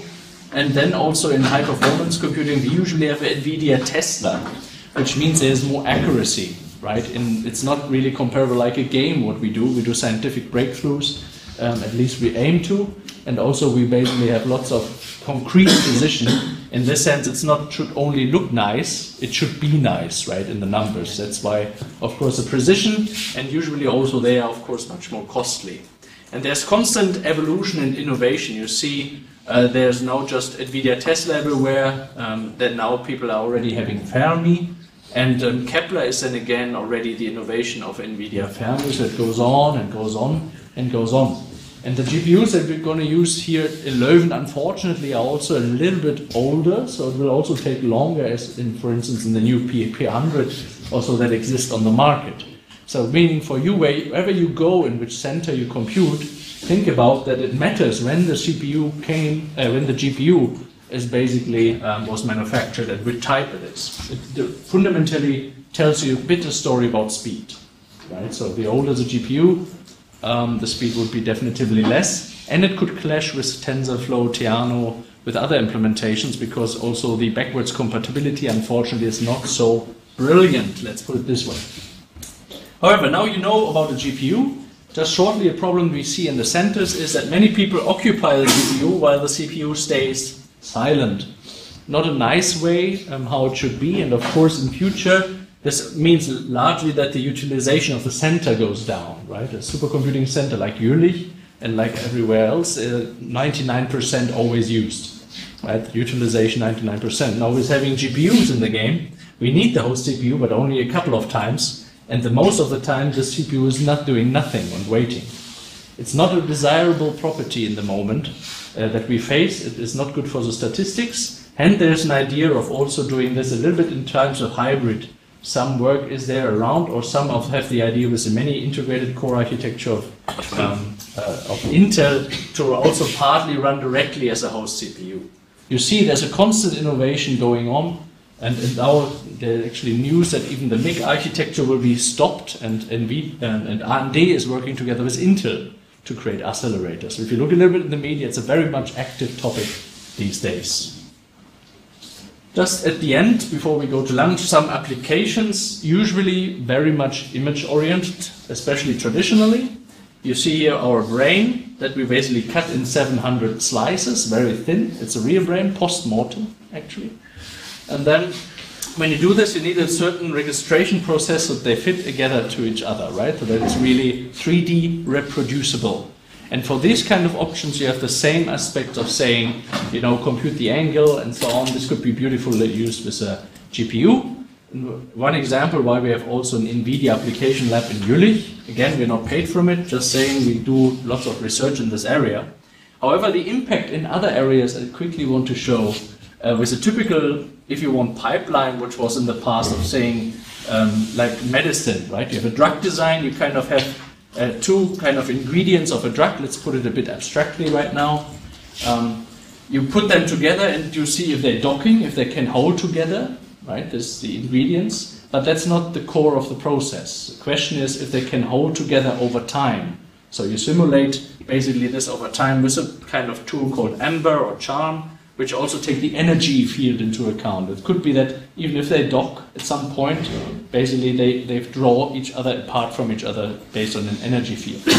So this is more a simulation sciences aspect, but by now all of these packages, Amber and others, are engaging in GPGPUs. They all have now more or less a team working on it, and if you look now on job descriptions, even MATLAB, traditional machine learning packages looking for GPU developers and so forth in order to accelerate their packages. What we're going to use today and what we now have to try out if we have access to would be the KU Leuven GPUs. And again, a warning here again, 5. You see there, 5 GPUs only for a course as many as 40 roughly, I guess. So this could be a little bit of a bottleneck. So if you use the GPUs, please use them wisely, otherwise you block the others in scheduling. Hence, follow my directions on the screen step by step.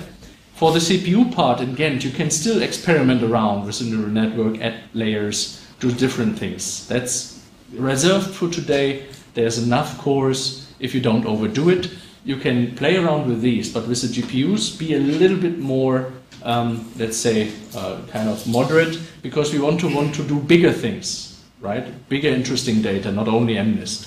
So hence, We use NVIDIA. Yeah. There's only 5 K40 nodes. We'll also use the K20. Ah, okay. We have 13. Ah, good news. Good news. I thought yesterday they were too not fast enough. For the big one, we need the K40s. Yeah. Okay. For a smaller one, we can use K20. Right. So there are also some older ones. Hence, you see already the speed impact I just described. Right. The older the CPU, unfortunately, they are not so quick. And when you have the large problems, you will see it has an impact on each of the epoch. Basically, we train a convolutional network and so forth. So, but still, use them with care. And here's a K40 that we use majorly. There's a couple of K20, which are probably here around. This Xeon Phi is another architecture what I just described in terms of accelerators. But here are the CUDA cores that can adjust math. Right, so it's not so hopeless in terms of number of GPUs, but also take away the message that we do the jobs at the end of the day and come back tomorrow morning to look at it. Right, so we have all night of having your GPU jobs processed, and this should be working out. So important for you is now that you can do this thing. You're logged in into Ghent, right? You module swap cluster Golem by default, but now if you use GPUs, we always have to go to Leuven, and please, everybody should try out this command without your user ID. It should work like that. Now, and if it doesn't work, scream or, raise your hand.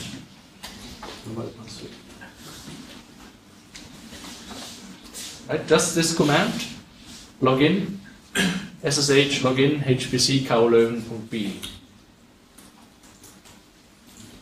Maybe try that yourself and... Yes, yeah. I will make a demo of it.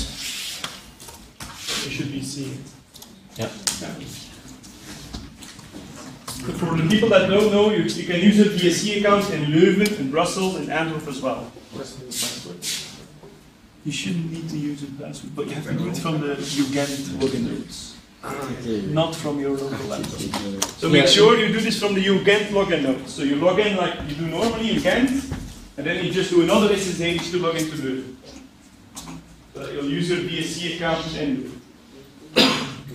you can also log in directly if you want to, but then you maybe have to change PuTTY and all these things, so it's easier to do the hot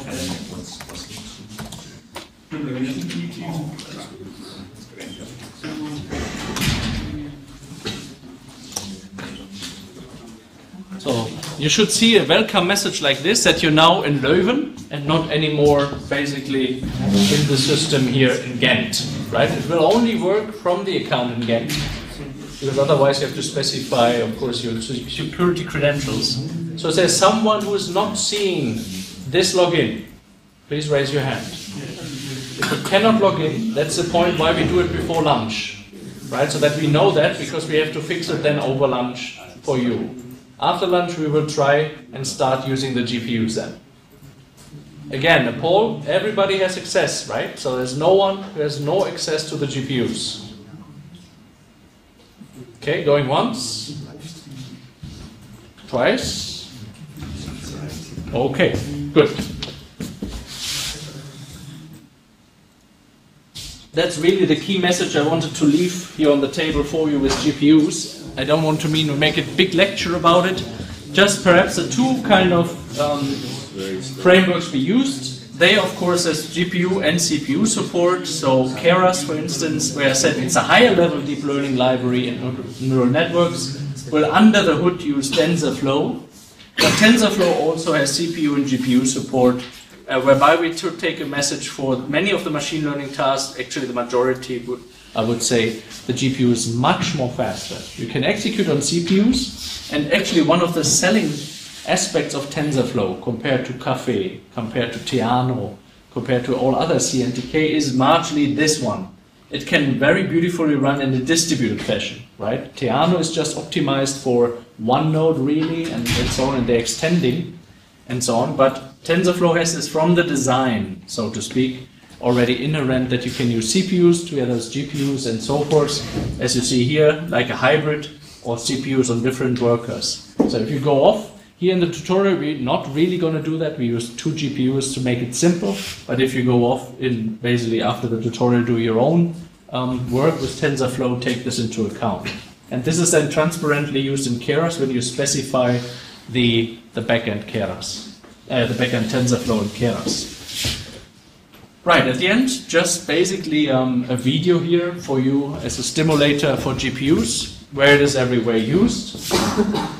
And we will continue after lunch then basically with your runs and also with lecture 2, which is much more about deep learning and convolutional neural networks.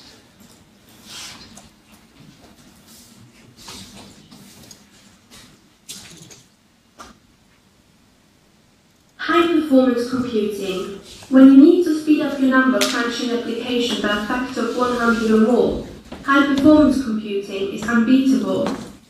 If an application, even when it deals with heavy numeric computation, takes too long for results, it's ballast in your workflow. You will avoid using the products at all, or worse, won't use it properly. That costs. Catalyst implements high-performance computing based on a CPU-GPU system. GPUs, graphic processing units, are many core systems providing a highly parallel design. Perfect for many scientific simulations, for example in the field of physics, chemistry, astrophysics, medicine, financial application, or Earth observation. GPU-based systems even start to conquer ordinary business applications. In heavy numeric computation, a GPU processing unit, also called streaming processor, is about 3 to 10 times slower compared to a CPU kernel. But there are so many of them that you can achieve incredible speedups. Nowadays, GPUs have several hundreds of these streaming processors. We at Catalyst have the algorithmic know-how to use this enormous highly parallel potential for your heavy numeric calculations. Besides the enormous speedup, many core systems are leading in energy efficiency as well as cost efficiency. Your initial investment is about 20% lower for a CPU-GPU system than for a comparable CPU-based system. Even energy costs for operation decrease by a factor of 10. Due to Moore's law, hybrid CPU-GPU-based systems can give a performance increase of about 1,000 times within 1 decade due to energy and cost-efficient scalability. A future-oriented technology, if you keep in mind that CPU-based systems have a performance increase of about 100-fold within 1 decade. This table shows that the growth of GPU performance is likely to do so till 2017. Today, a NVIDIA GeForce GTX 580 reached a theoretical peak performance of 1 teraflop in a second for a price of €400. Extrapolated from today's values, you will get 11 teraflop for €400 in 2014. But what if you need 10 teraflop or more today? The answer is quite simple. We use multiple GPUs in one server or in the cloud. That is a scalable anticipatory solution that we adjust to your needs and requirements. To sum it up, your pros building on a GPU-based system are incredible. You can tackle much bigger problems than you are currently thinking. You can choose better algorithms to solve your problems that are faster, more accurate, or that are giving you more detail. Your initial investment is lower compared to a CPU-based system. With a GPU-CPU-based system, you are building on a scalable, forward-looking technology that saves you energy costs as well. We at Catalyst have experience in setting up a multiple GPU system using its advantage in our software products. You get a full range of IT solutions. With our knowledge, we are able to speed up your calculations. Imagine, instead of waiting hours for your results, it could only take you a few minutes or even seconds.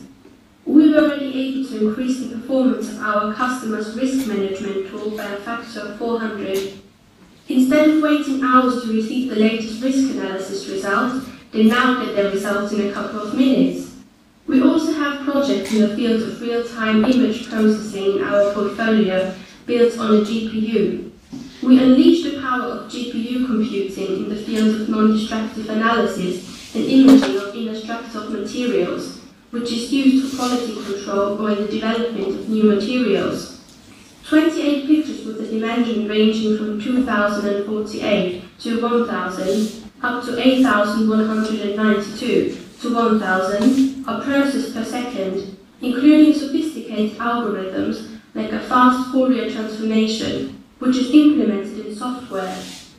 We are Catalyst. Software is our passion. I'm also not paid by Catalysts, I should say, right? But here and there the videos are nice because they also show you the impact to remote sensing, what we do after lunch. Lunch is served and we continue basically at 1 o'clock. Thank you very much.